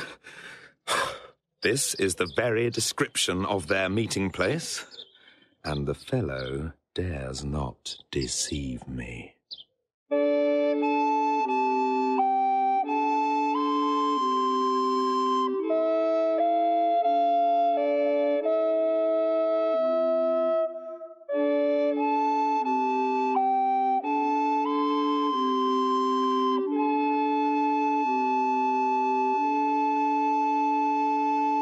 You are not well. Remain here in the cave. We'll come to you after hunting. Brother, stay here.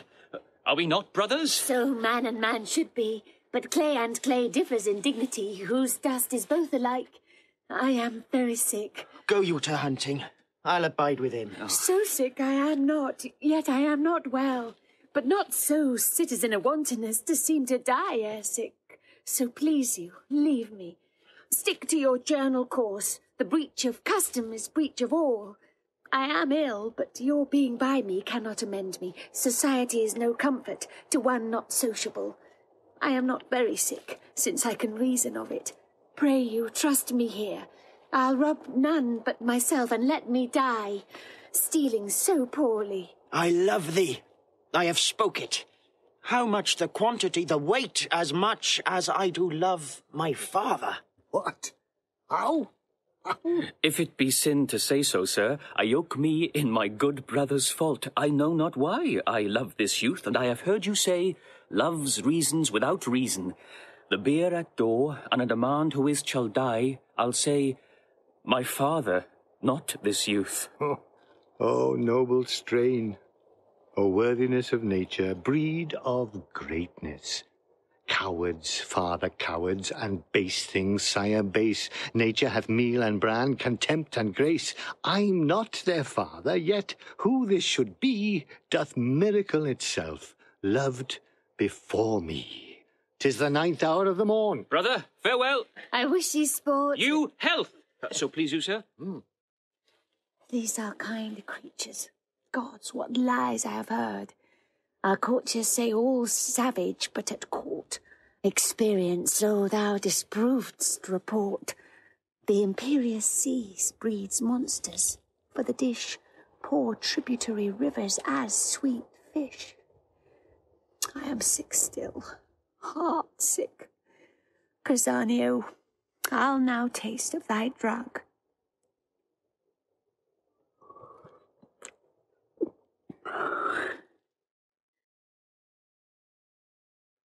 not stir him.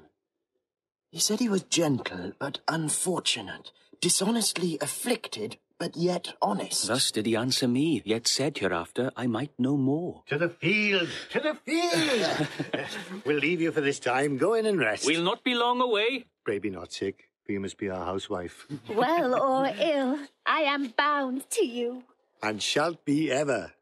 This youth, howe'er distressed, appears he hath had good ancestors. How angel-like he sings. But his neat cookery, he cut our roots in characters, and sauced our broths as Juno had been sick, and he had dieter. Nobly he yokes a smiling with a sigh, as if the sigh was that it was for not being such a smile.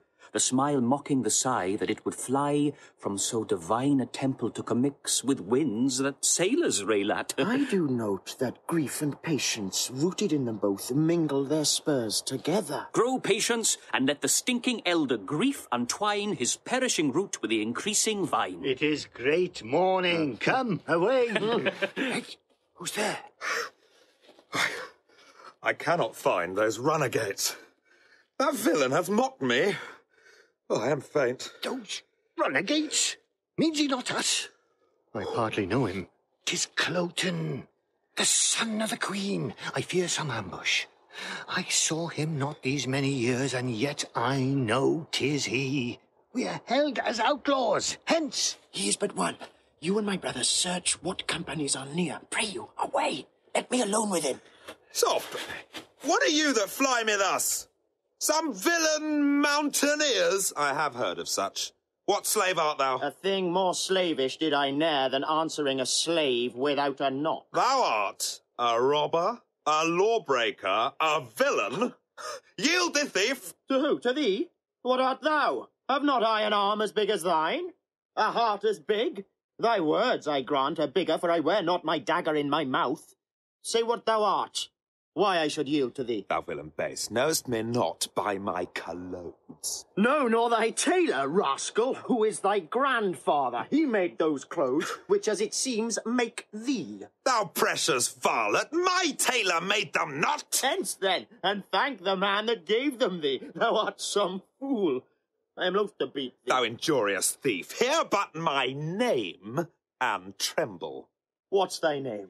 Cloten, thou villain! Cloten, thou double villain, be thy name. I cannot tremble at it. Were it toad, or adder, spider, 'twould move me sooner. To thy father fear, nay, to thy mere confusion, thou shalt know I am son to the Queen.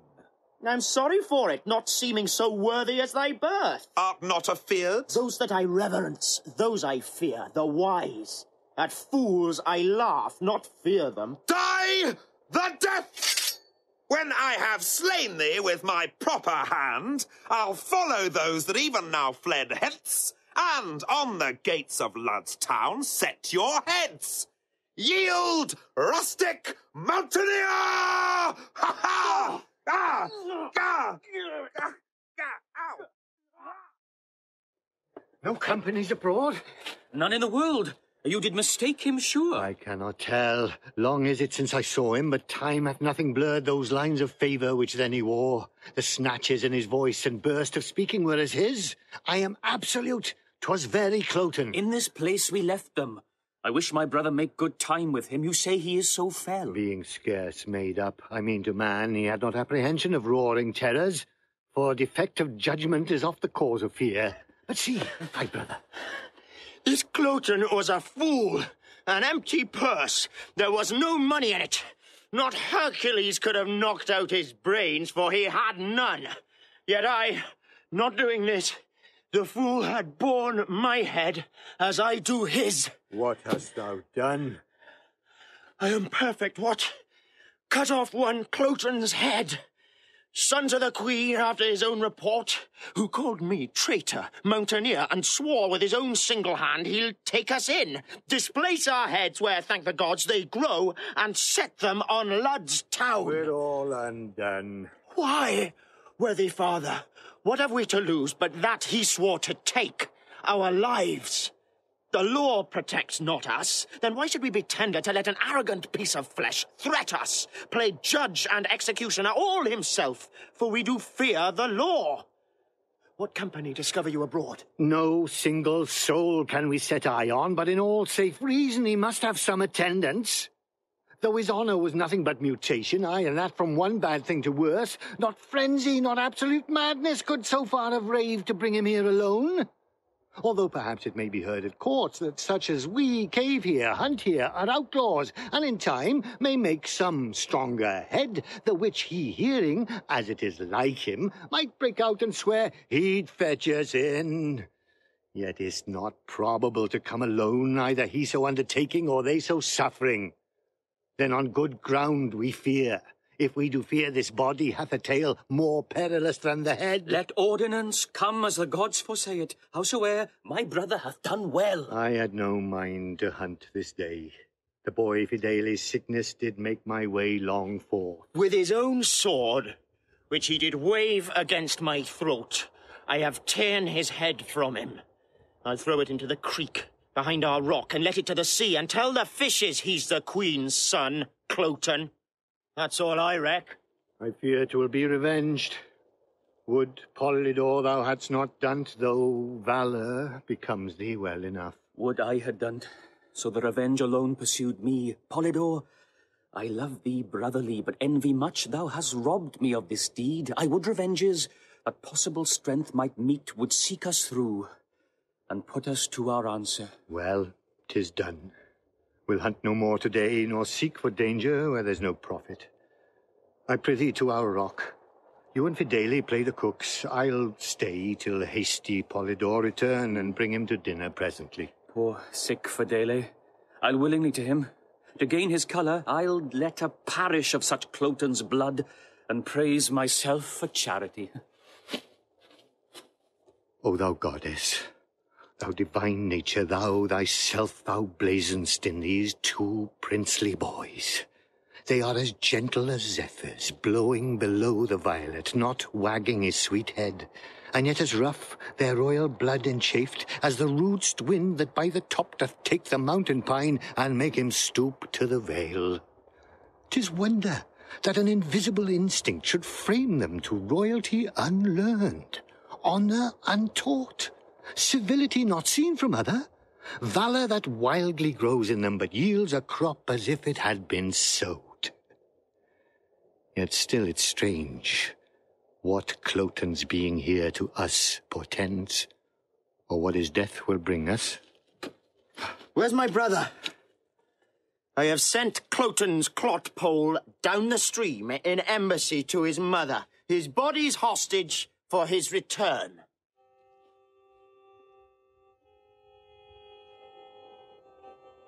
My ingenious instrument! Hark, Polydore, it sounds. But what occasion hath Cadwal now to give it motion? Hark! Is he at home? He went hence even now. What does he mean? Since death of my dearest mother, it did not speak before. All solemn things should answer solemn accidents. The matter? Triumphs for nothing and lamenting toys is jollity for apes and grief for boys. Is Cadwal mad? Look, here he comes, and brings the dire occasion in his arms of what we blame him for. The bird is dead that we have made so much on. I had rather have skipped from 16 years of age to 60 to have turned my leaping time into a crutch than have seen this. Oh, sweetest, fairest lily, my brother wears thee not the one half so well as when thou grewst thyself. Oh, melancholy, whoever yet could sound thy bottom, find the ooze to show what coast thy sluggish crare might easiliest harbour in. Thou blessed thing, Jove knows what man thou mightst have made, but thou diedst a most rare boy of melancholy. How found you him? Stark, as you see, thus smiling, as some fly had tickled slumber, not as death's dart being laughed at, his right cheek reposing on a cushion. Where? Or the floor, his arms thus leagued. I thought he slept, and put my clouted brogues from off my feet, whose rudeness answered my steps too loud. Why, he but sleeps. If he be gone, he'll make his grave a bed. With female fairies will his tomb be haunted. and worms will not come to thee. With fairest flowers, while summer lasts and I live here, Fidele, I'll sweeten thy sad grave. Thou shalt not lack the flower that's like thy face, pale primrose, nor the azured harebell like thy veins, no, nor the leaf of eglantine, who not to slander outsweetened not thy breath. The ruddock wood with charitable bill, O bill, so shaming those rich left heirs that let their fathers lie without a monument. Bring thee all this, yea, and furred moss besides, when flowers are none to winter ground thy corpse. Prithee, have done. And do not play in wench-like words with that which is so serious. Let us bury him, and not protract with admiration what is now due dead to the grave. Say, where shall's lay him? By good Euryphile, our mother. Be it so. And let us, Polydore, though now our voices have got the mannish crack, sing him to the ground. As once to our mother, use like note and words, save that Euryphile must be Fidele. Cadwal, I cannot sing. I'll weep and word it with thee, for notes of sorrow out of tune are worse than priests and fanes that lie. We'll speak it then. Great griefs I see, medicine the less, for Cloten is quite forgot. He was a queen's son, boys, and though he came our enemy, remember he was paid for that. Though mean and mighty, rotting together, have one dust, yet reverence, that angel of the world, doth make distinction of place between high and low. Our foe was princely, and though you took his life as being our foe, yet bury him as a prince. Pray you, fetch him hither. Thersites' body is as good as Ajax, when neither are alive. If you'll go fetch him, we'll say our song the whilst. Brother, begin. Nay, Cadwal, we must lay his head to the east. My father hath a reason for it. 'Tis true. Come on, then, and remove him. So, begin. Fear no more the heat of the sun, nor the furious winter's rages. Thou thy worldly task hast done, home art gone and ta'en thy wages. Golden lads and girls all must, as chimney sweepers, come to dust. Fear no more the frown of the great, thou art past the tyrant's stroke. Care no more to clothe and eat, to thee the reed is as the oak. The sceptre, learning, physic must, all follow this, and come to dust. Fear no more the lightning flash, nor the all-dreaded thunderstone. Fear no slander, censure rash. Thou hast finished joy and moan. All lovers young, all lovers must, consign to thee, and come to dust. No exorciser harm thee, nor no witchcraft charm thee. Ghost unlaid forbear thee, nothing ill come near thee. Quiet consummation have, and renowned be thy grave. We have done our obsequies. Come, lay him down. Here's a few flowers, but 'bout midnight more. The herbs that have on them cold dew of the night are strewings fitst for graves. Upon their faces. You were as flowers, now withered. Even so these herblets shall, which we upon you strew. Come on away apart upon our knees. The ground that gave them first has them again. Their pleasures here are past. So is their pain.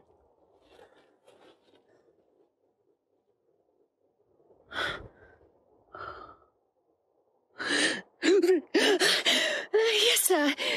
To Milford Haven, which is the way? Oh, I thank you. By yon bush. Pray, how far thither? Oh, it's Pittigan's going to be 6 miles yet. I've gone all night. Faith, I'll lie down and sleep.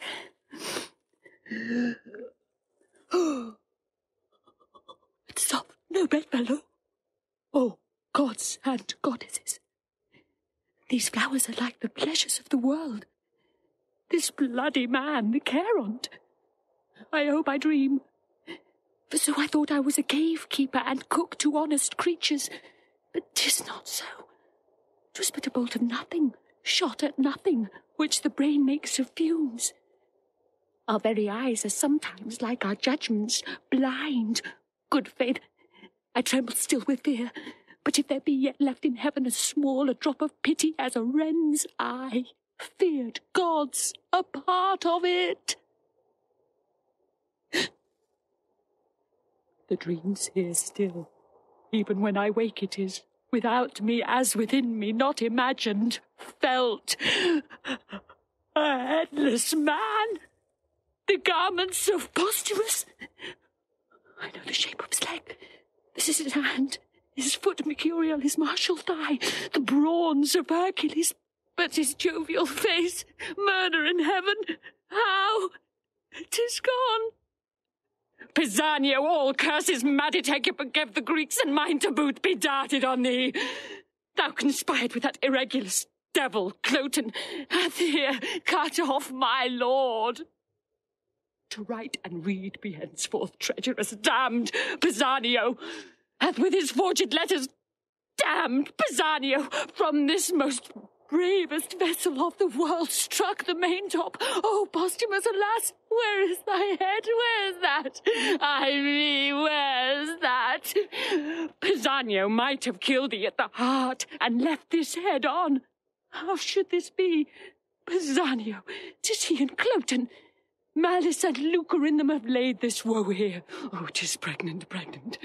The drug he gave me, which he said was precious and cordial to me, have I not found it murderous to the senses? That confirms it home. This is Pisanio's deed, and Cloten. Oh, give colour to my pale cheek with thy blood, that we the horrider may seem to those which chance to find us. Oh, my lord! Oh, my lord! Oh, my...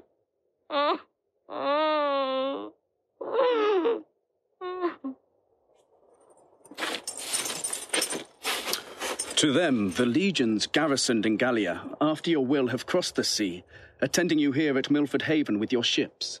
They are here in readiness. But what from Rome? The Senate hath stirred up the confiners and gentlemen of Italy, most willing spirits that promise noble service, and they come under the conduct of bold Iachimo, Sienna's brother. When expect you them? With the next benefit of the wind. This forwardness makes our hopes fair. Command our present numbers be mustered. Bid the captains look to it. Ah, sir, what have you dreamed of late of this war's purpose? Last night, the very gods showed me a vision. I fast and pray for their intelligence thus. I saw Jove's bird, the Roman eagle, winged from a spongy south to this part of the west.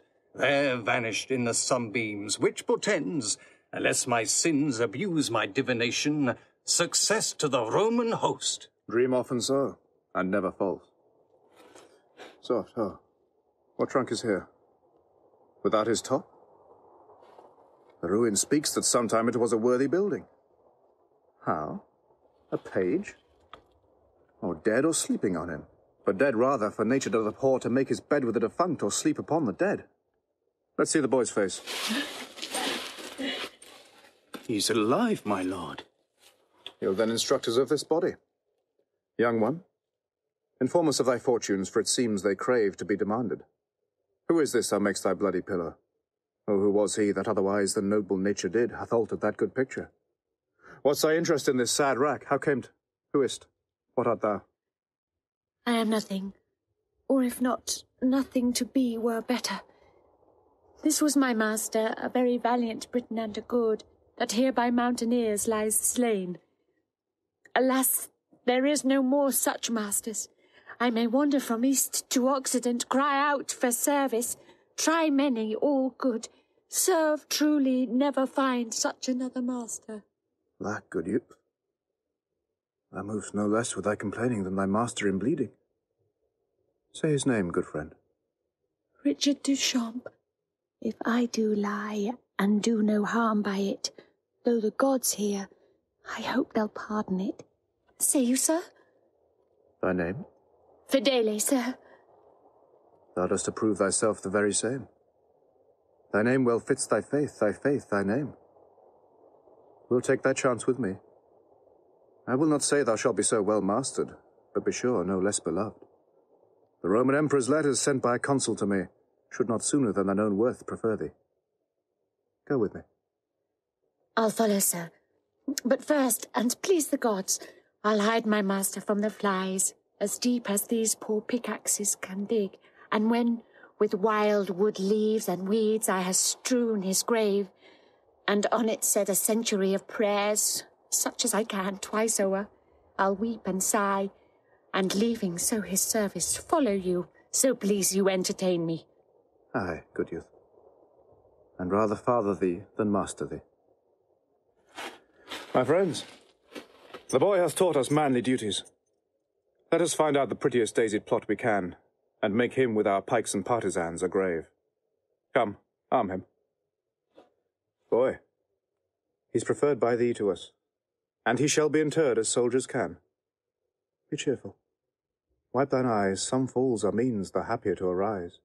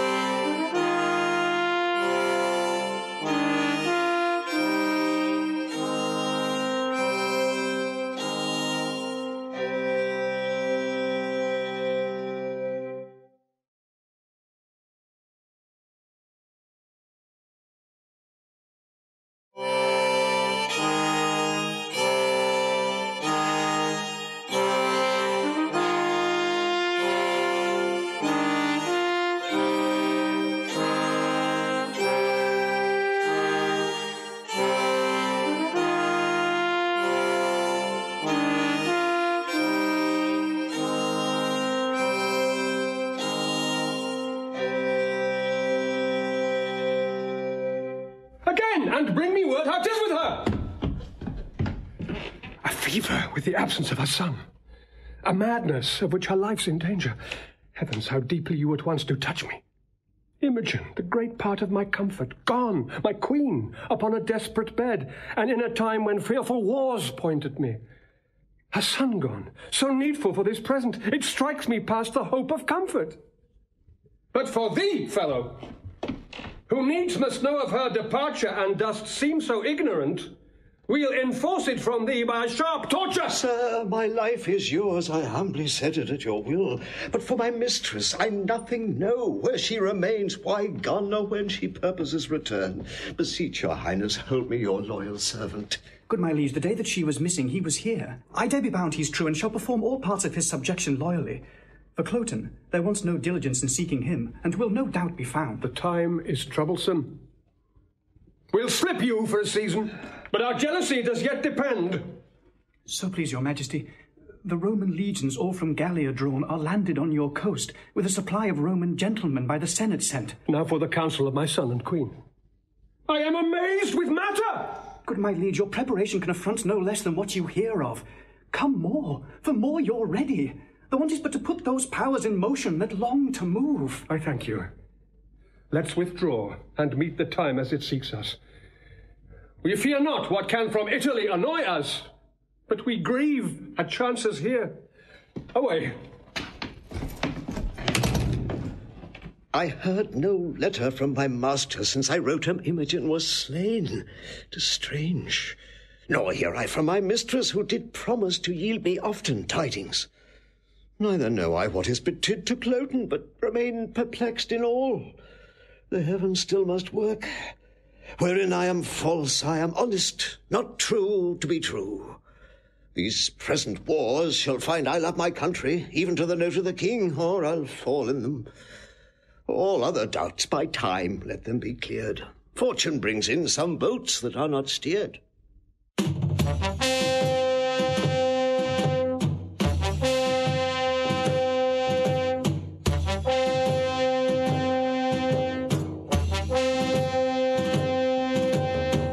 noise is round about us. Let us from it. What pleasure, sir, find we in life to lock it from action and adventure? Nay, what hope have we in hiding us? This way the Romans must or for Britain slay us, or receive us for barbarous and unnatural revolts during their use, and slay us after. Sons, we'll hire to the mountains. There secure us. To the king's party there's no going. Newness of Cloten's death, we being not known, not mustered among the bands, may drive us to a render where we have lived, and so extort from us that which we have done, whose answer would be death, drawn on with torture. This is, sir, a doubt in such a time, nothing becoming you, nor satisfying us. It is not likely that when they hear the Roman horses neigh, behold their quartered fires, have both their eyes and ears so cloyed importantly as now, that they will waste their time upon our note to know from whence we are. Oh, I am known of many in the army. Many years, though Cloten then but young, you see, not wore him from my remembrance. And besides, the king hath not deserved my service, nor your loves, who find in my exile the want of breeding, the certainty of this hard life, aye, hopeless to have the courtesy your cradle promised, but to be still hot summer's tanlings and the shrinking slaves of winter. Than be so, better to cease to be. Pray, sir, to the army. I and my brother are not known. Yourself, so out of thought, and thereto so o'ergrown, cannot be questioned. By this sun that shines, I'll thither.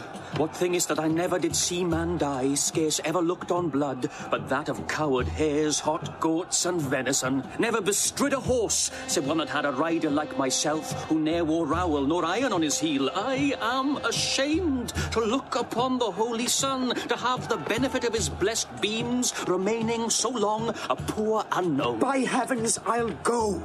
If you will bless me, sir, and give me leave, I'll take the better care. But if you will not, the hazard therefore due fall on me by the hands of Romans. So say I. Amen. No reason I, since of your lives you set so slight a valuation, should reserve my cracked one to more care. Have with you, boys. If in your country wars you chance to die, that is my bed too, lads, and there I'll lie. Lead! Lead! The time seems long. Their blood thinks scorn, till it fly out and show them princes born.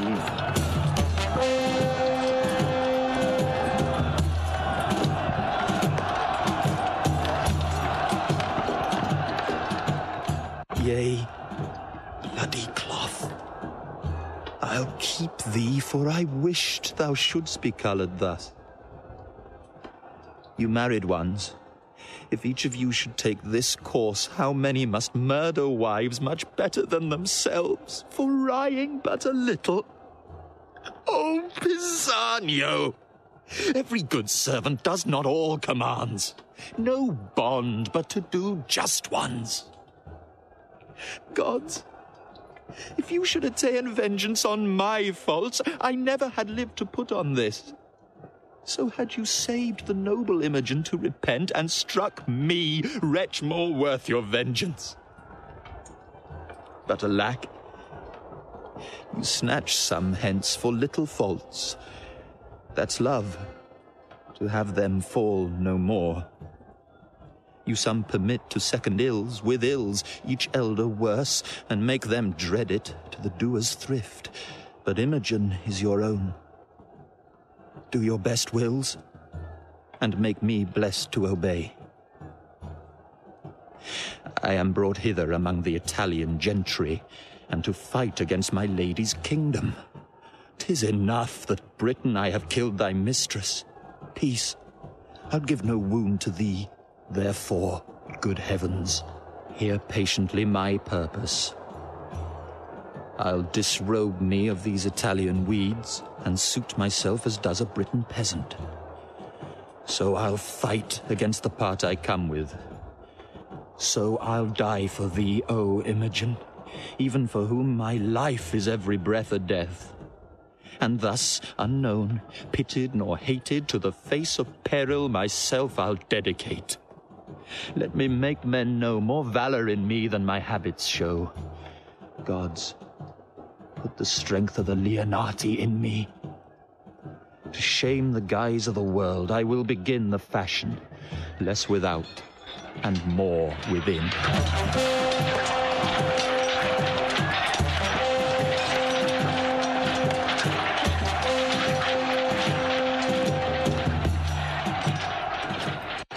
heaviness and guilt within my bosom takes off my manhood. I have belied a lady, the princess of this country, and the heir on't revengingly enfeebles me. Or could this Carl, a very drudge of nature's, have subdued me in my profession? Knighthoods and honours born as I wear mine are titles but of scorn. If that thy gentry Britain go before this lout as he exceeds our lords, the odds is that we scarce are men, and you are gods.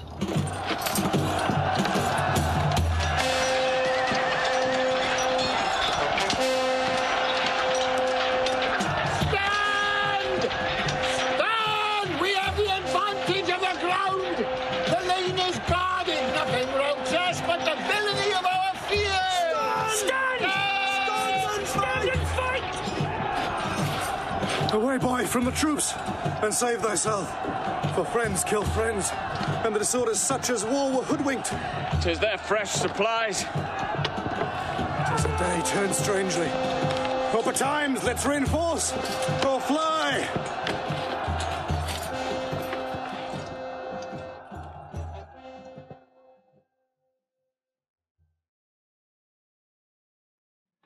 Camest thou from where they made us stand? I did. Though you, it seems, come from the flyers. I did. No blame be to you, sir, for all was lost, but that the heavens fought. The king himself, of his wings destitute, the army broken, and but the backs of Britain seen, all flying through a straight lane. The enemy, full-hearted, lolling the tongue with slaughtering, having work more plentiful than tools to do it, struck down some mortally, some slightly touched, some falling merely through fear that the straight pass was damned with dead men hurt behind and cowards living to die with lengthened shame. Where was this lane? Close by the battle, ditched and walled with turf, which gave advantage to an ancient soldier, an honest one, I warrant, who deserved so long a breeding as his white beard came to in doing this for's country. Athwart the lane, he, with 2 striplings, lads more like to run the country base than to commit such slaughter, with faces fit for masks, or rather fairer than those for preservation cased or shame, made good the passage, cried to those that fled, our Britain's hearts die flying, not our men. To darkness, fleet souls that fly backwards, stand! Or we are Romans, and will give you that like beasts which you shun beastly, and may save but to look back in frown. Stand! Stand! These 3,000 confident, in act as many, for 3 performers are the file when all the rest do nothing. With this word, stand, stand, accommodated by the place, more charming with their own nobleness, which could have turned a distaff to a lance, gilded pale looks, part shame, part spirit renewed, that some turned coward, but by example, oh, a sin in war, damned in the first beginners, gan to look the way that they did, and to grin like lions upon the pikes of the hunters.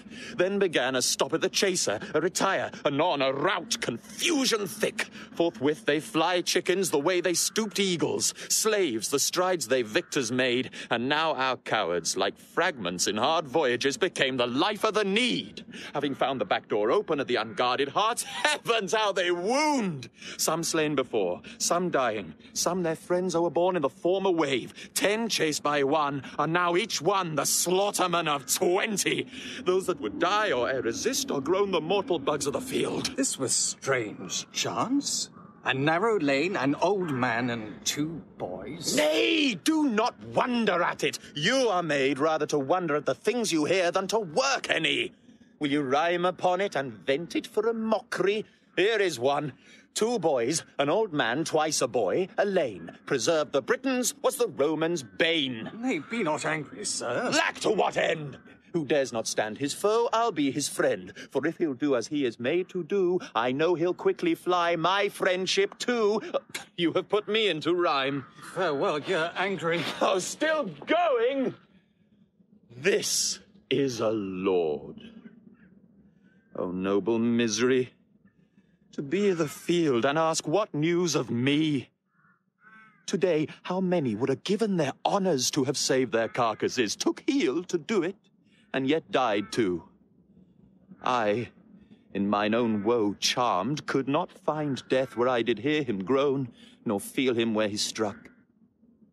Being an ugly monster, 'tis strange he hides him in fresh cups, soft beds, sweet words, or hath more ministers than we that draw his knives of the war. Well, I will find him. For being now a favourer to the Briton, no more a Briton. I have resumed again the part I came in. Fight I will no more, but yield me to the veriest hind that shall once touch my shoulder.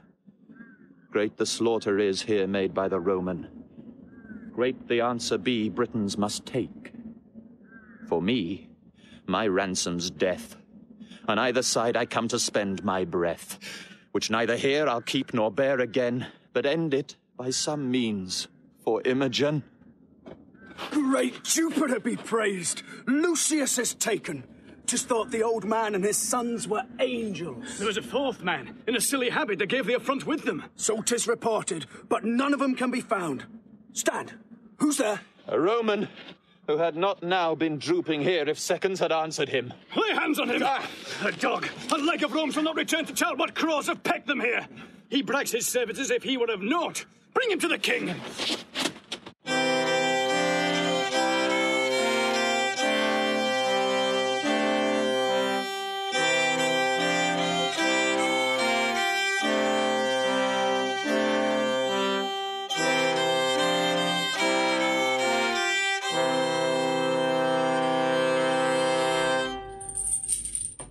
You shall not now be stolen.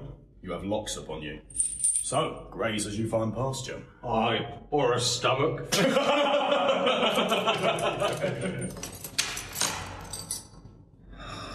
Most welcome bondage. For thou art a way, I think, to liberty. Yet am I better than one that's sick of the gout, since he had rather grown so in perpetuity than be cured by the sure physician Death, who is the key to unbar these locks. My conscience, thou art fettered more than my shanks and wrists. Ye good gods, give me the penitent instrument to pick that bolt, then free for ever. Is't enough, I am sorry? So children temporal fathers do appease, gods are more full of mercy. Must I repent? I cannot do it better than in gyves desired more than constrained. To satisfy, if of my freedom 'tis the main part, take no stricter render of me than my all. I know you are more clement than vile men, who of their broken debtors take a third, a sixth, a tenth, letting them thrive again on their abatement. That's not my desire. For Imogen's dear life, take mine. And though 'tis not so dear, yet 'tis a life. You coined it. 'Tween man and man they weigh not every stamp. Though light, take pieces for the figure's sake. You rather mine, being yours. And so, great powers, if you will, take this audit, take this life, and cancel these cold bonds. Oh, Imogen, I'll speak to thee in silence.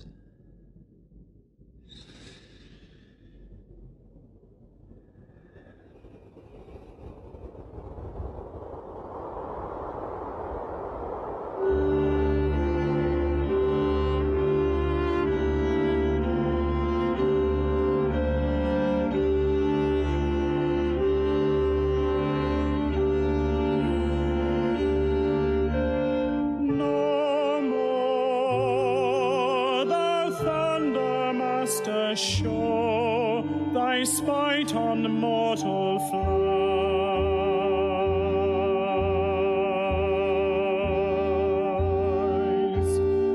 With Mars fall out, with Juno chide, that thy adulteries, rates, and revenges.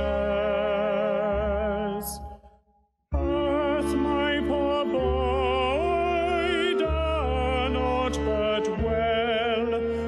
face I never saw.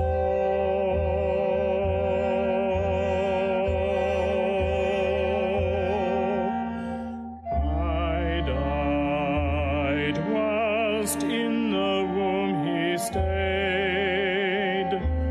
tending nature's law, whose father then, as men report, thou orphans' father art. Thou shouldst have been and shielded him from this earth vexing smart.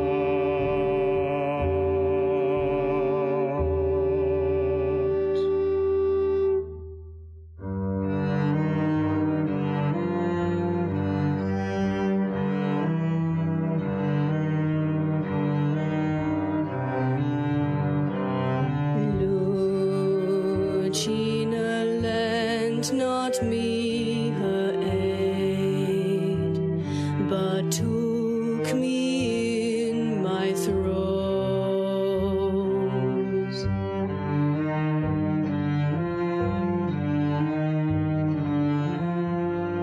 That from me was posthumous ripped, came crying mongst his foes, a thing of pity.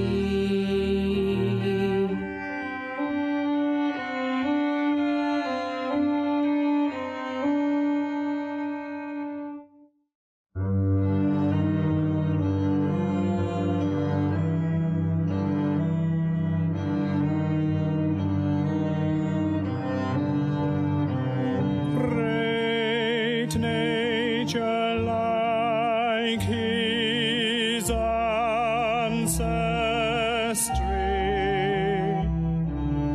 molded the stuff so fair that he deserved the praise of the world, as great Cecilio said.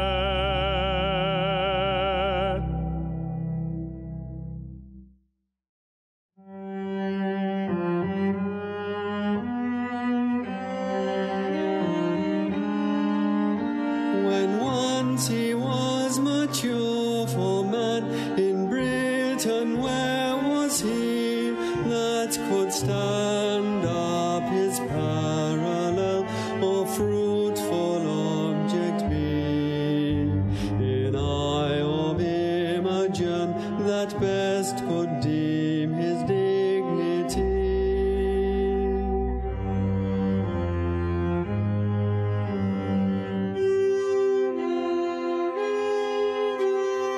With marriage wherefore was he mocked, to be exiled and thrown from Leonati's seat, and cast from her his dearest one, sweet Imogen.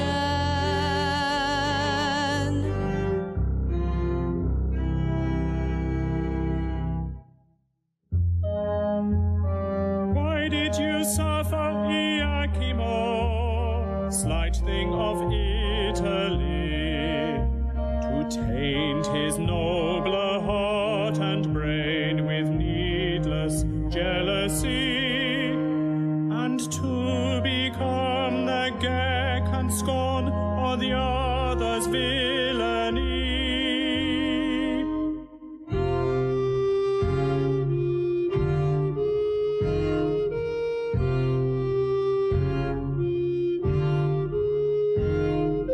For this from Stillers heats we came, our parents and us twain, that striking in our country's cause fell bravely and were slain, our fealty and in our just right with honor to maintain.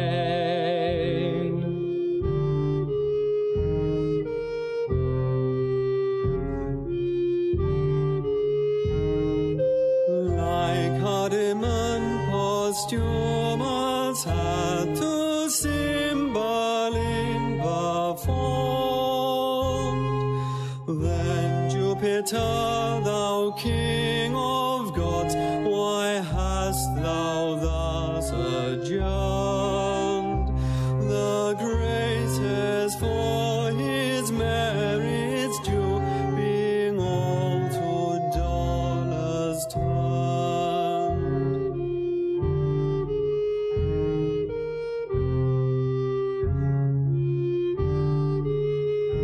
Thy crystal window ope, look out, no longer exercise upon a valiant race thy harsh and potent injuries. Since Jupiter, our son, is good, take off his miseries. Peep through thy marble mansion, help or weep or ghost will cry to the shining synod of the rest against thy deity.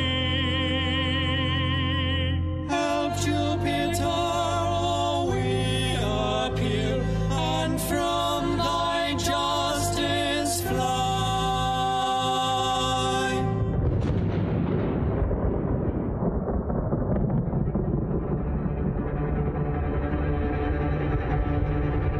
No more, you petty spirits of region low, offend our hearing.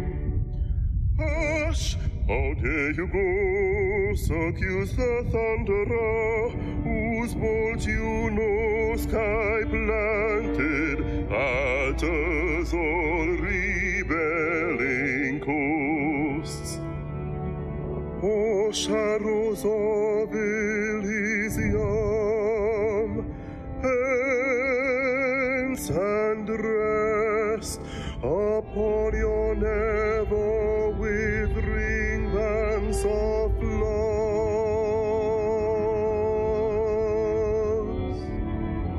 Be not with mortal accidents oppressed, no care of yours it is. Notice us, whom best I love I cross, to make my gift the more delayed delighted. Be content, your low-laid son our Godhead will uplift. His comforts strive, his trials well are spent. Out of your star reigned at his birth, and in our temple was he married. Rise and fade. He shall be Lord to Lady Imogen, and happier much by his affliction made. This tablet lay upon his breast, wherein a pleasure his full fortune doth confine.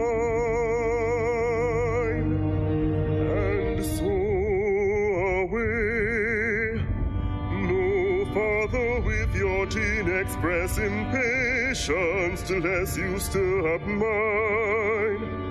Mount Eagle to my palace crystalline.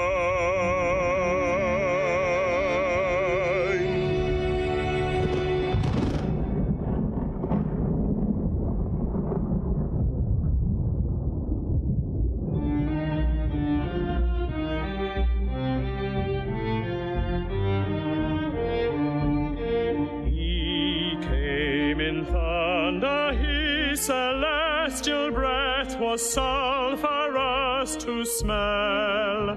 The holy eagle stooped as to foot us. His His ascension is more sweet than our blessed fields. His royal bird prunes the immortal wing and cloys his beak, as when his God is pleased.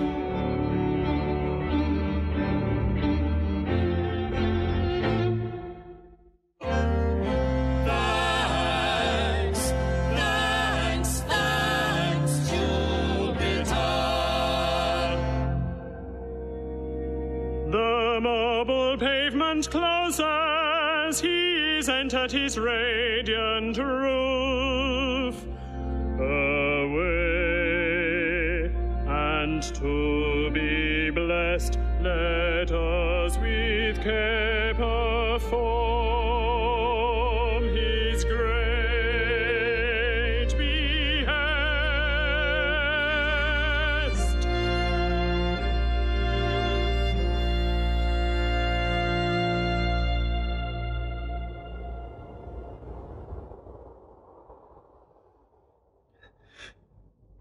Sleep. Thou hast been a grandsire, and begot a father to me. And thou hast created a mother and 2 brothers. But oh, scorn, gone. They went hence so soon as they were born, and so I am awake. Poor wretches that depend on greatness' favour, dream as I have done, wake and find nothing. But alas, I swerve. Many dream not to find, neither deserve, and yet are steeped in favours. So am I, that have this golden chance, and know not why. What fairies haunt this ground? A book?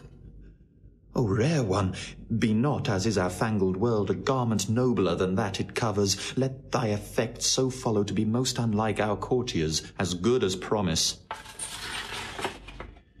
When, as a lion's whelp shall, to himself unknown, without seeking find, and be embraced by a piece of tender air, and when from a stately cedar shall be lopped branches, which, being dead many years, shall after revive, be jointed to the old stock, and freshly grow, then shall Posthumus end his miseries, Britain be fortunate and flourish in peace and plenty. 'Tis still a dream, or else such stuff as madmen tongue and brain not, either both, or nothing, or senseless speaking, or a speaking such as sense cannot untie. Be what it is, the action of my life is like it, which I'll keep, if but for sympathy.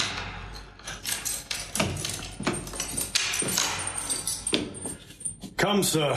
Are you ready for death? Over-roasted, rather. Ready long ago. Hanging is the word, sir. If you be ready for that, you are well cooked. So if I prove a good repast to the spectators, the dish pays the shot. A heavy reckoning for you, sir. But the comfort is you shall be called to no more payments. Fear no more tavern bills, which are often the sadness of parting as the procuring of mirth.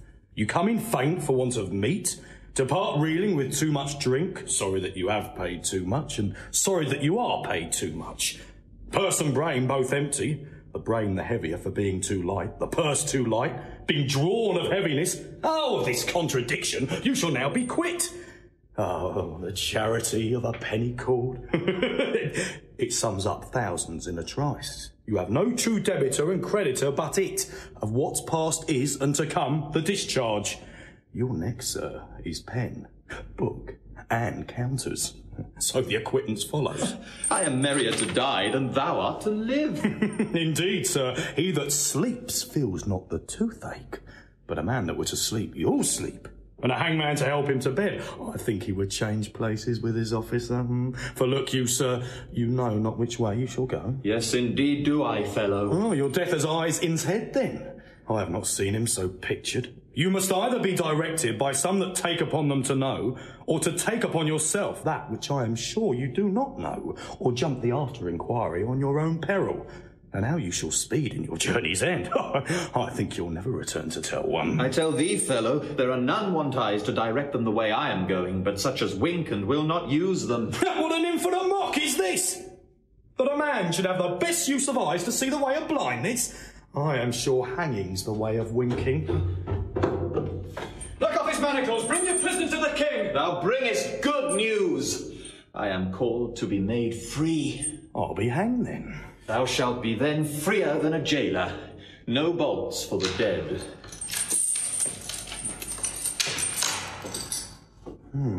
Unless a man would marry a gallows and beget young gibbets, I never saw one so prone.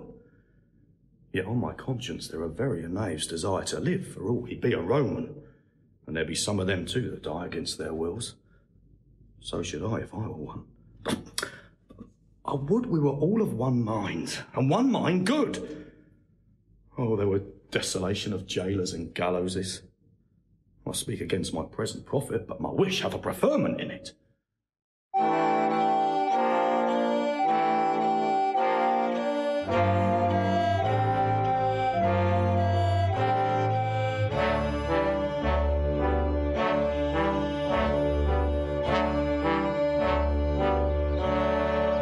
Stand by my side, you whom the gods have made preservers of my throne.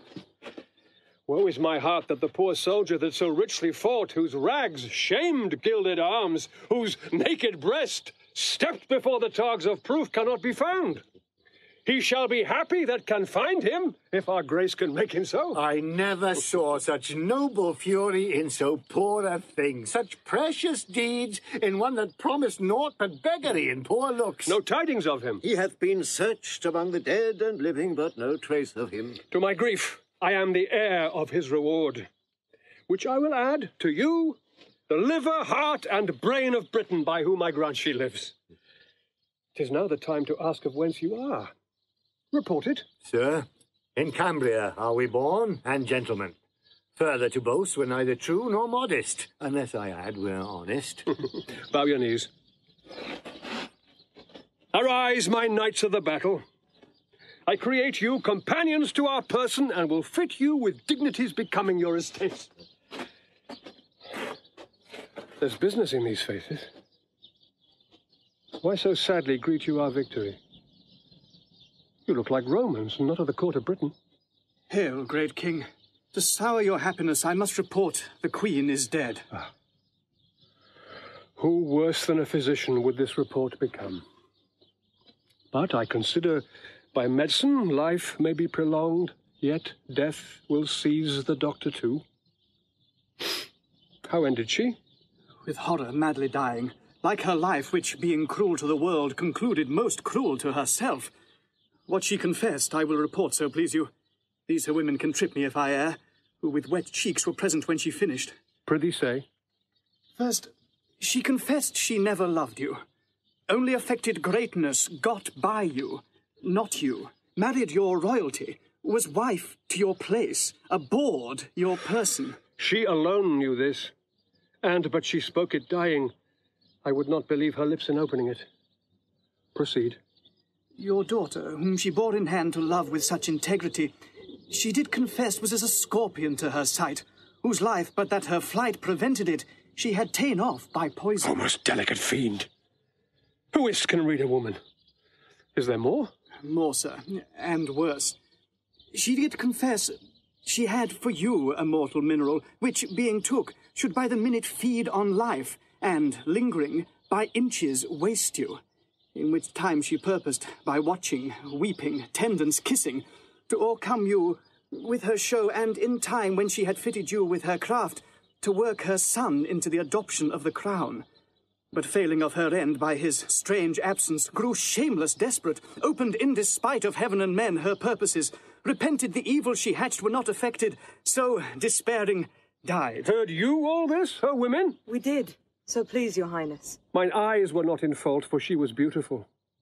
Mine ears that heard her flattery, nor my heart that thought her like her seeming. It had been vicious to have mistrusted her. Yet, O my daughter, that it was folly in me thou mayst say, and prove it in thy feeling. Heaven mend all.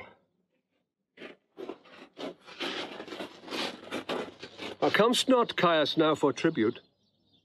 That the Britons have raised out, though with the loss of many a bold one, whose kinsmen have made suit that their good souls may be appeased with slaughter of you, their captives, which ourself have granted. So, think of your estate. Consider, sir, the chance of war. The day was yours by accident. Had it gone with us, we should not, when the blood was cool, have threatened our prisoners with the sword.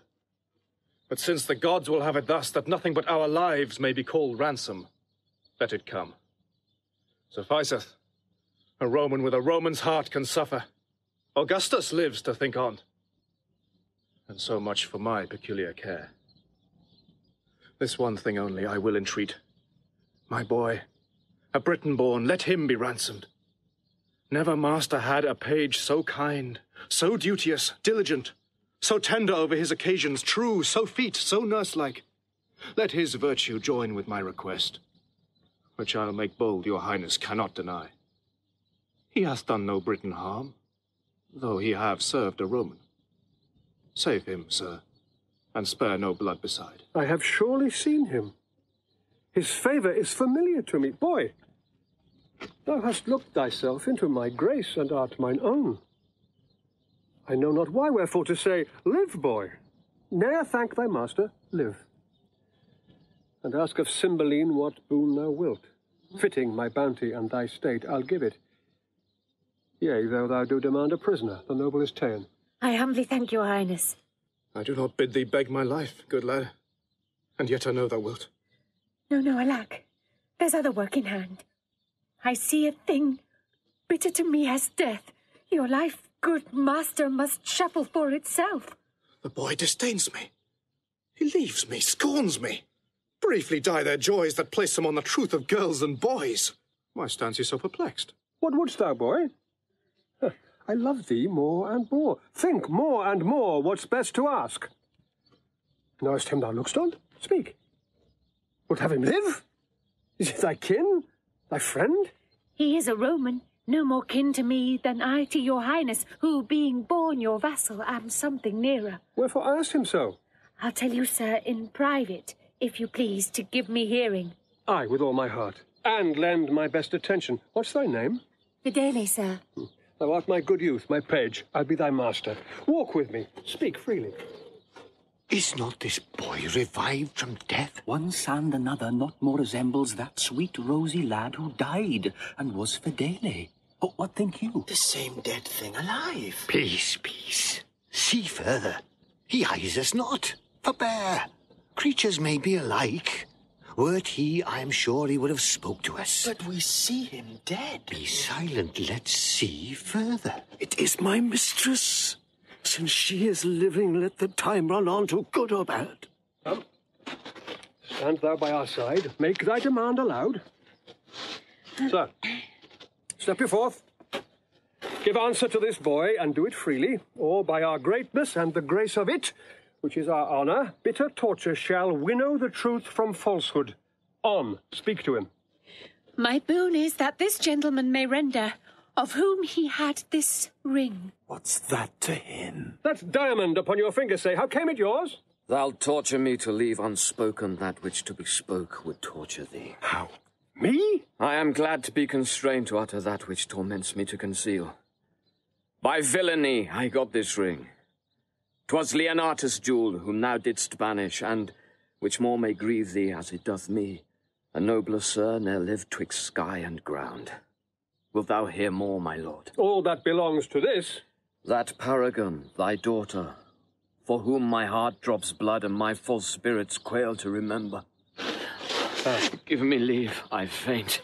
My daughter? What of her? Renew thy strength. I had rather thou shouldst live while nature will than die ere I hear more. Strive, man, and speak. Upon a time, unhappy was the clock that struck the hour. It was in Rome, accursed the mansion where. 'Twas at a feast. I would our viands had been poisoned, or at least those which I heaved ahead. The good Posthumus, what should I say? He was too good to be where ill men were, and was the best of all amongst the rarest of good ones. Sitting sadly, hearing us praise our loves of Italy for beauty that made barren the swelled boast of him that best could speak, for feature, laming the shrine of Venus or straight-piped Minerva, postures beyond brief nature, for condition, a shop of all the qualities that man loves woman for, besides that hook of wiving, fairness which strikes the eye. I stand on fire. Come to the matter. All too soon I shall, unless thou wouldst grieve quickly. This Posthumus, most like a noble lord in love and one that had a royal lover, took his hint, and not dispraising whom we praised, therein he was as calm as virtue, he began his mistress' picture, which by his tongue being made, and then a mind put in't, either our brags were cracked of kitchen trulls, or his description proved us unspeaking sots. Nay, nay, to the purpose. Your daughter's chastity, there it begins. He spake of her as Dian had hot dreams, and she alone were cold.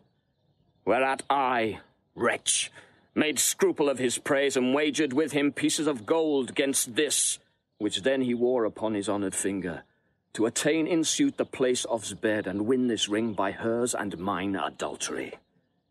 He, true knight, no lesser of her honour confident than I did truly find her, stakes this ring, and would so had it been a carbuncle of Phoebus' wheel, and might so safely had it been all the worth of's car. Away to Britain post I in this design. Well may you, sir, remember me at court, where I was taught of your chaste daughter the wide difference twixt amorous and villainous. Being thus quenched of hope, not longing, mine Italian brain gan in your duller Britain operate most vilely, for my vantage excellent. And to be brief, my practice so prevailed that I returned with similar proof enough to make the noble Leonatus mad by wounding his belief in her renown with tokens thus and thus, averring notes of chamber-hanging pictures, this her bracelet. Oh, cunning how I got it!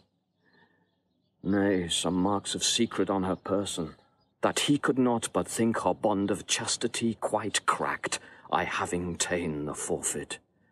Whereupon... Methinks I see him now. Ay, so thou dost, Italian fiend! Ay me, most credulous fool, egregious murderer, thief, anything that's due to all the villains past, in being, to come. Oh, give me cord or knife or poison some upright justicer.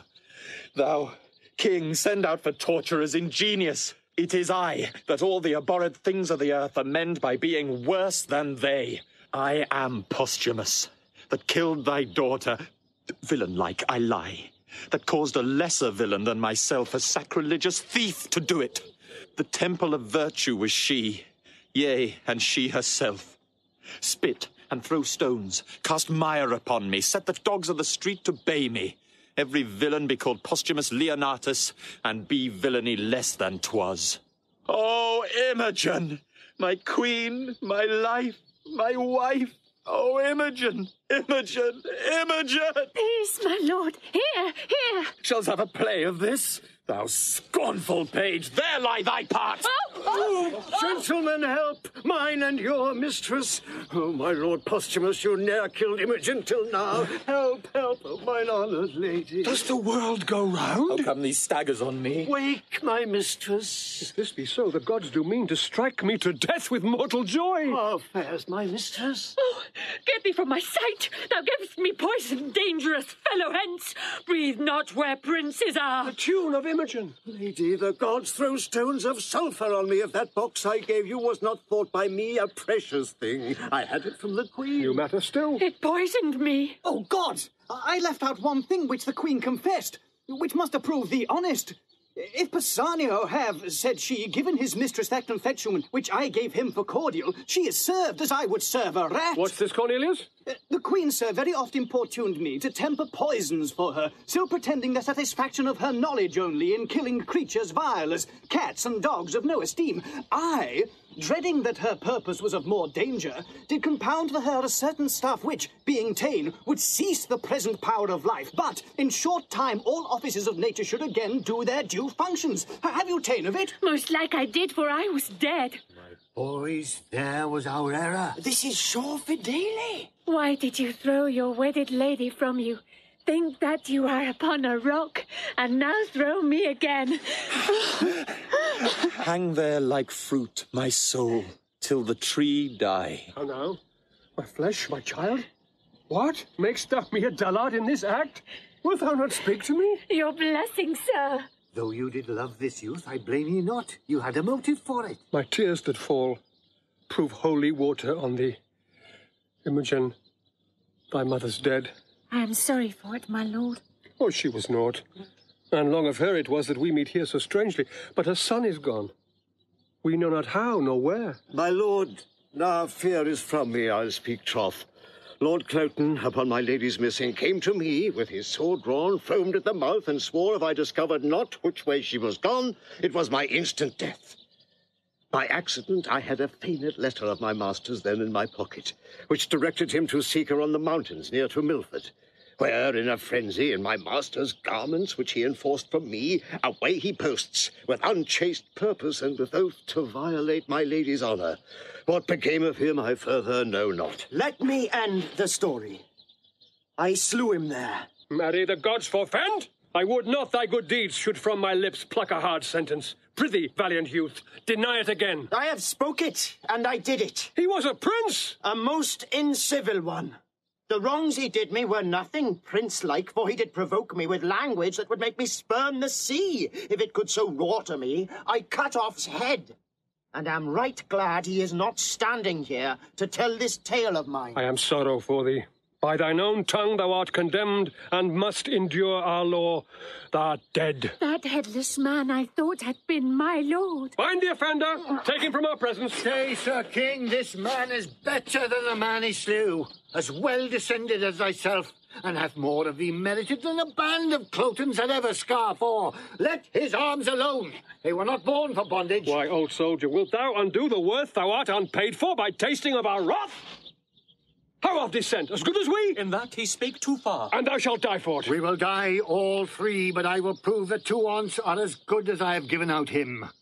My sons, I must for mine own part unfold a dangerous speech, though haply well for you. Your danger's ours. And our good his. Have it then. By leave, thou hadst great king as subject, who was called Belarius. What of him?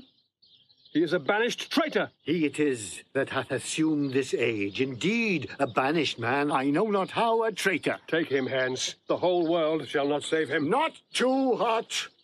First, pay me for the nursing of thy sons, and let it be confiscate all so soon as I have received it. Nursing of my sons? I am too blunt and saucy. Here's my knee. Ere I arise, I will prefer my sons, then spare not the old father. Mighty sir, these 2 young gentlemen that call me father and think they are my sons are none of mine. They are the issue of your loins, my liege, and blood of your begetting. How? My issue? So sure as you your fathers. I, old Morgan, and that Belarius whom you sometime banished. Your pleasure was my mere offence, my punishment itself, and all my treason that I suffered was all the harm I did. These gentle princes, for such and so they are, these 20 years have I trained up. Those arts they have as I could put into them. My breeding was, sir, as your highness knows. Their nurse, Euryphile, whom for the theft I wedded, stole these children upon my banishment. I moved her to it, having received the punishment before for that which I did then.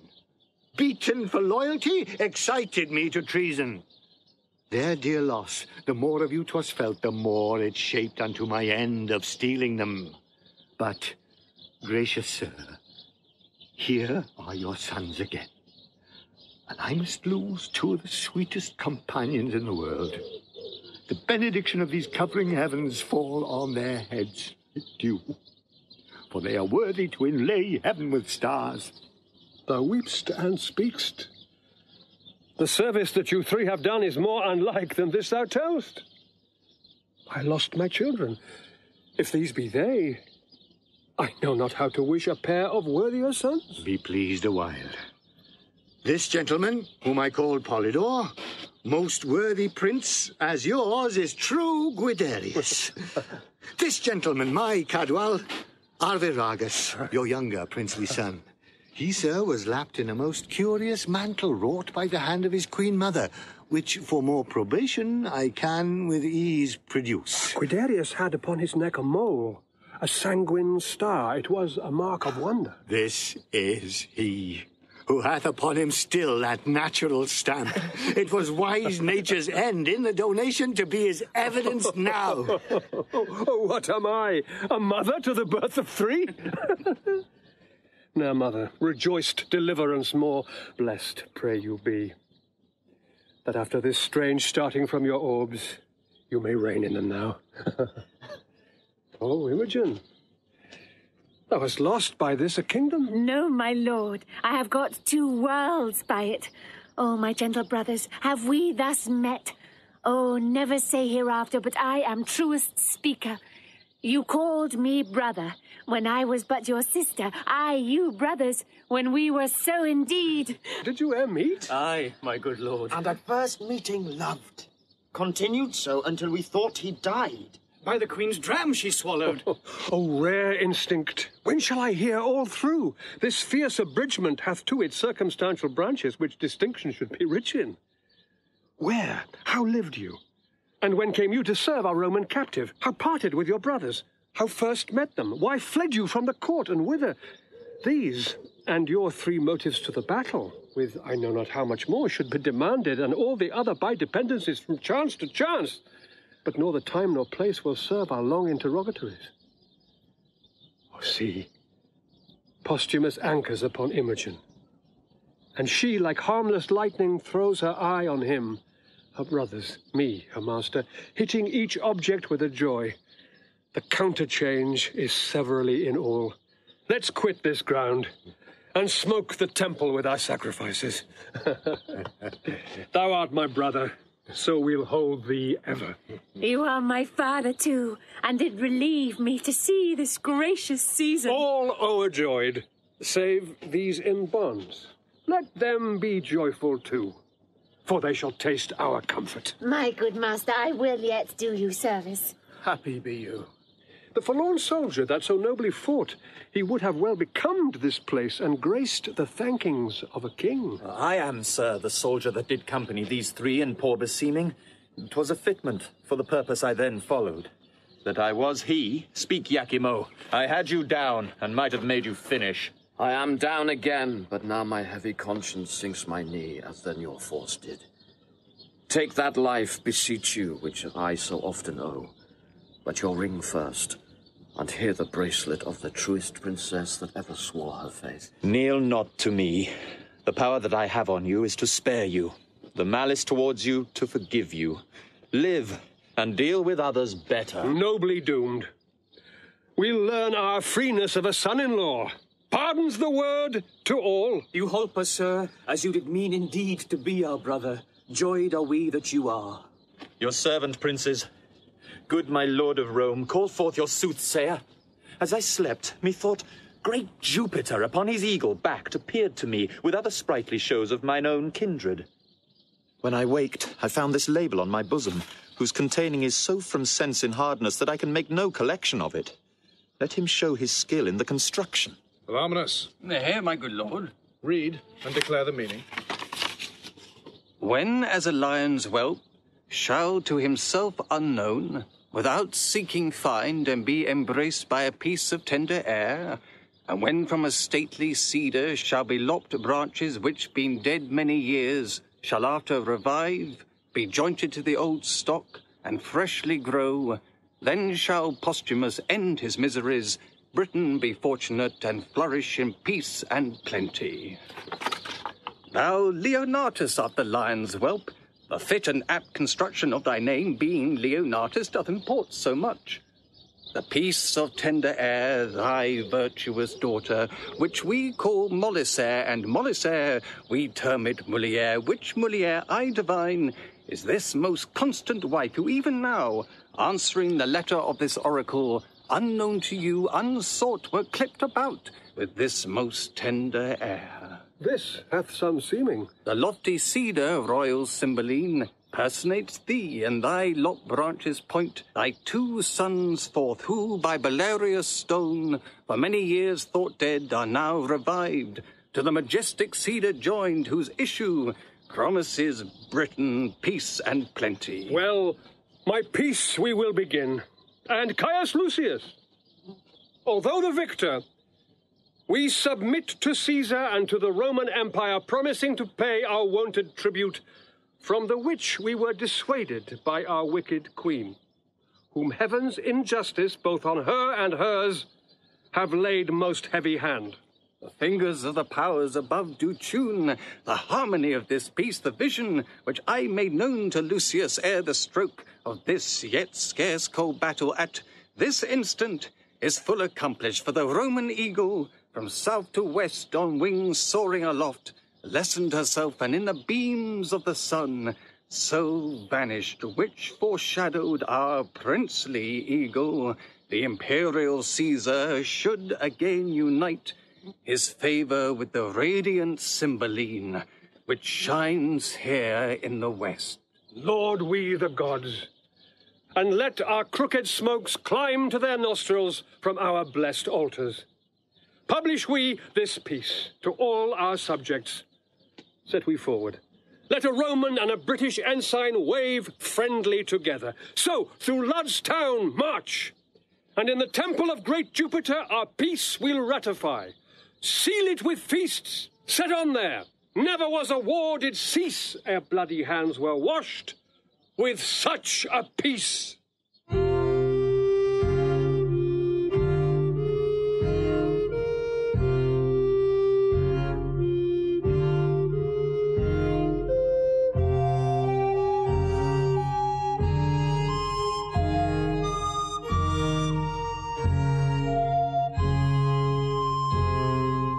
In Cymbeline by William Shakespeare.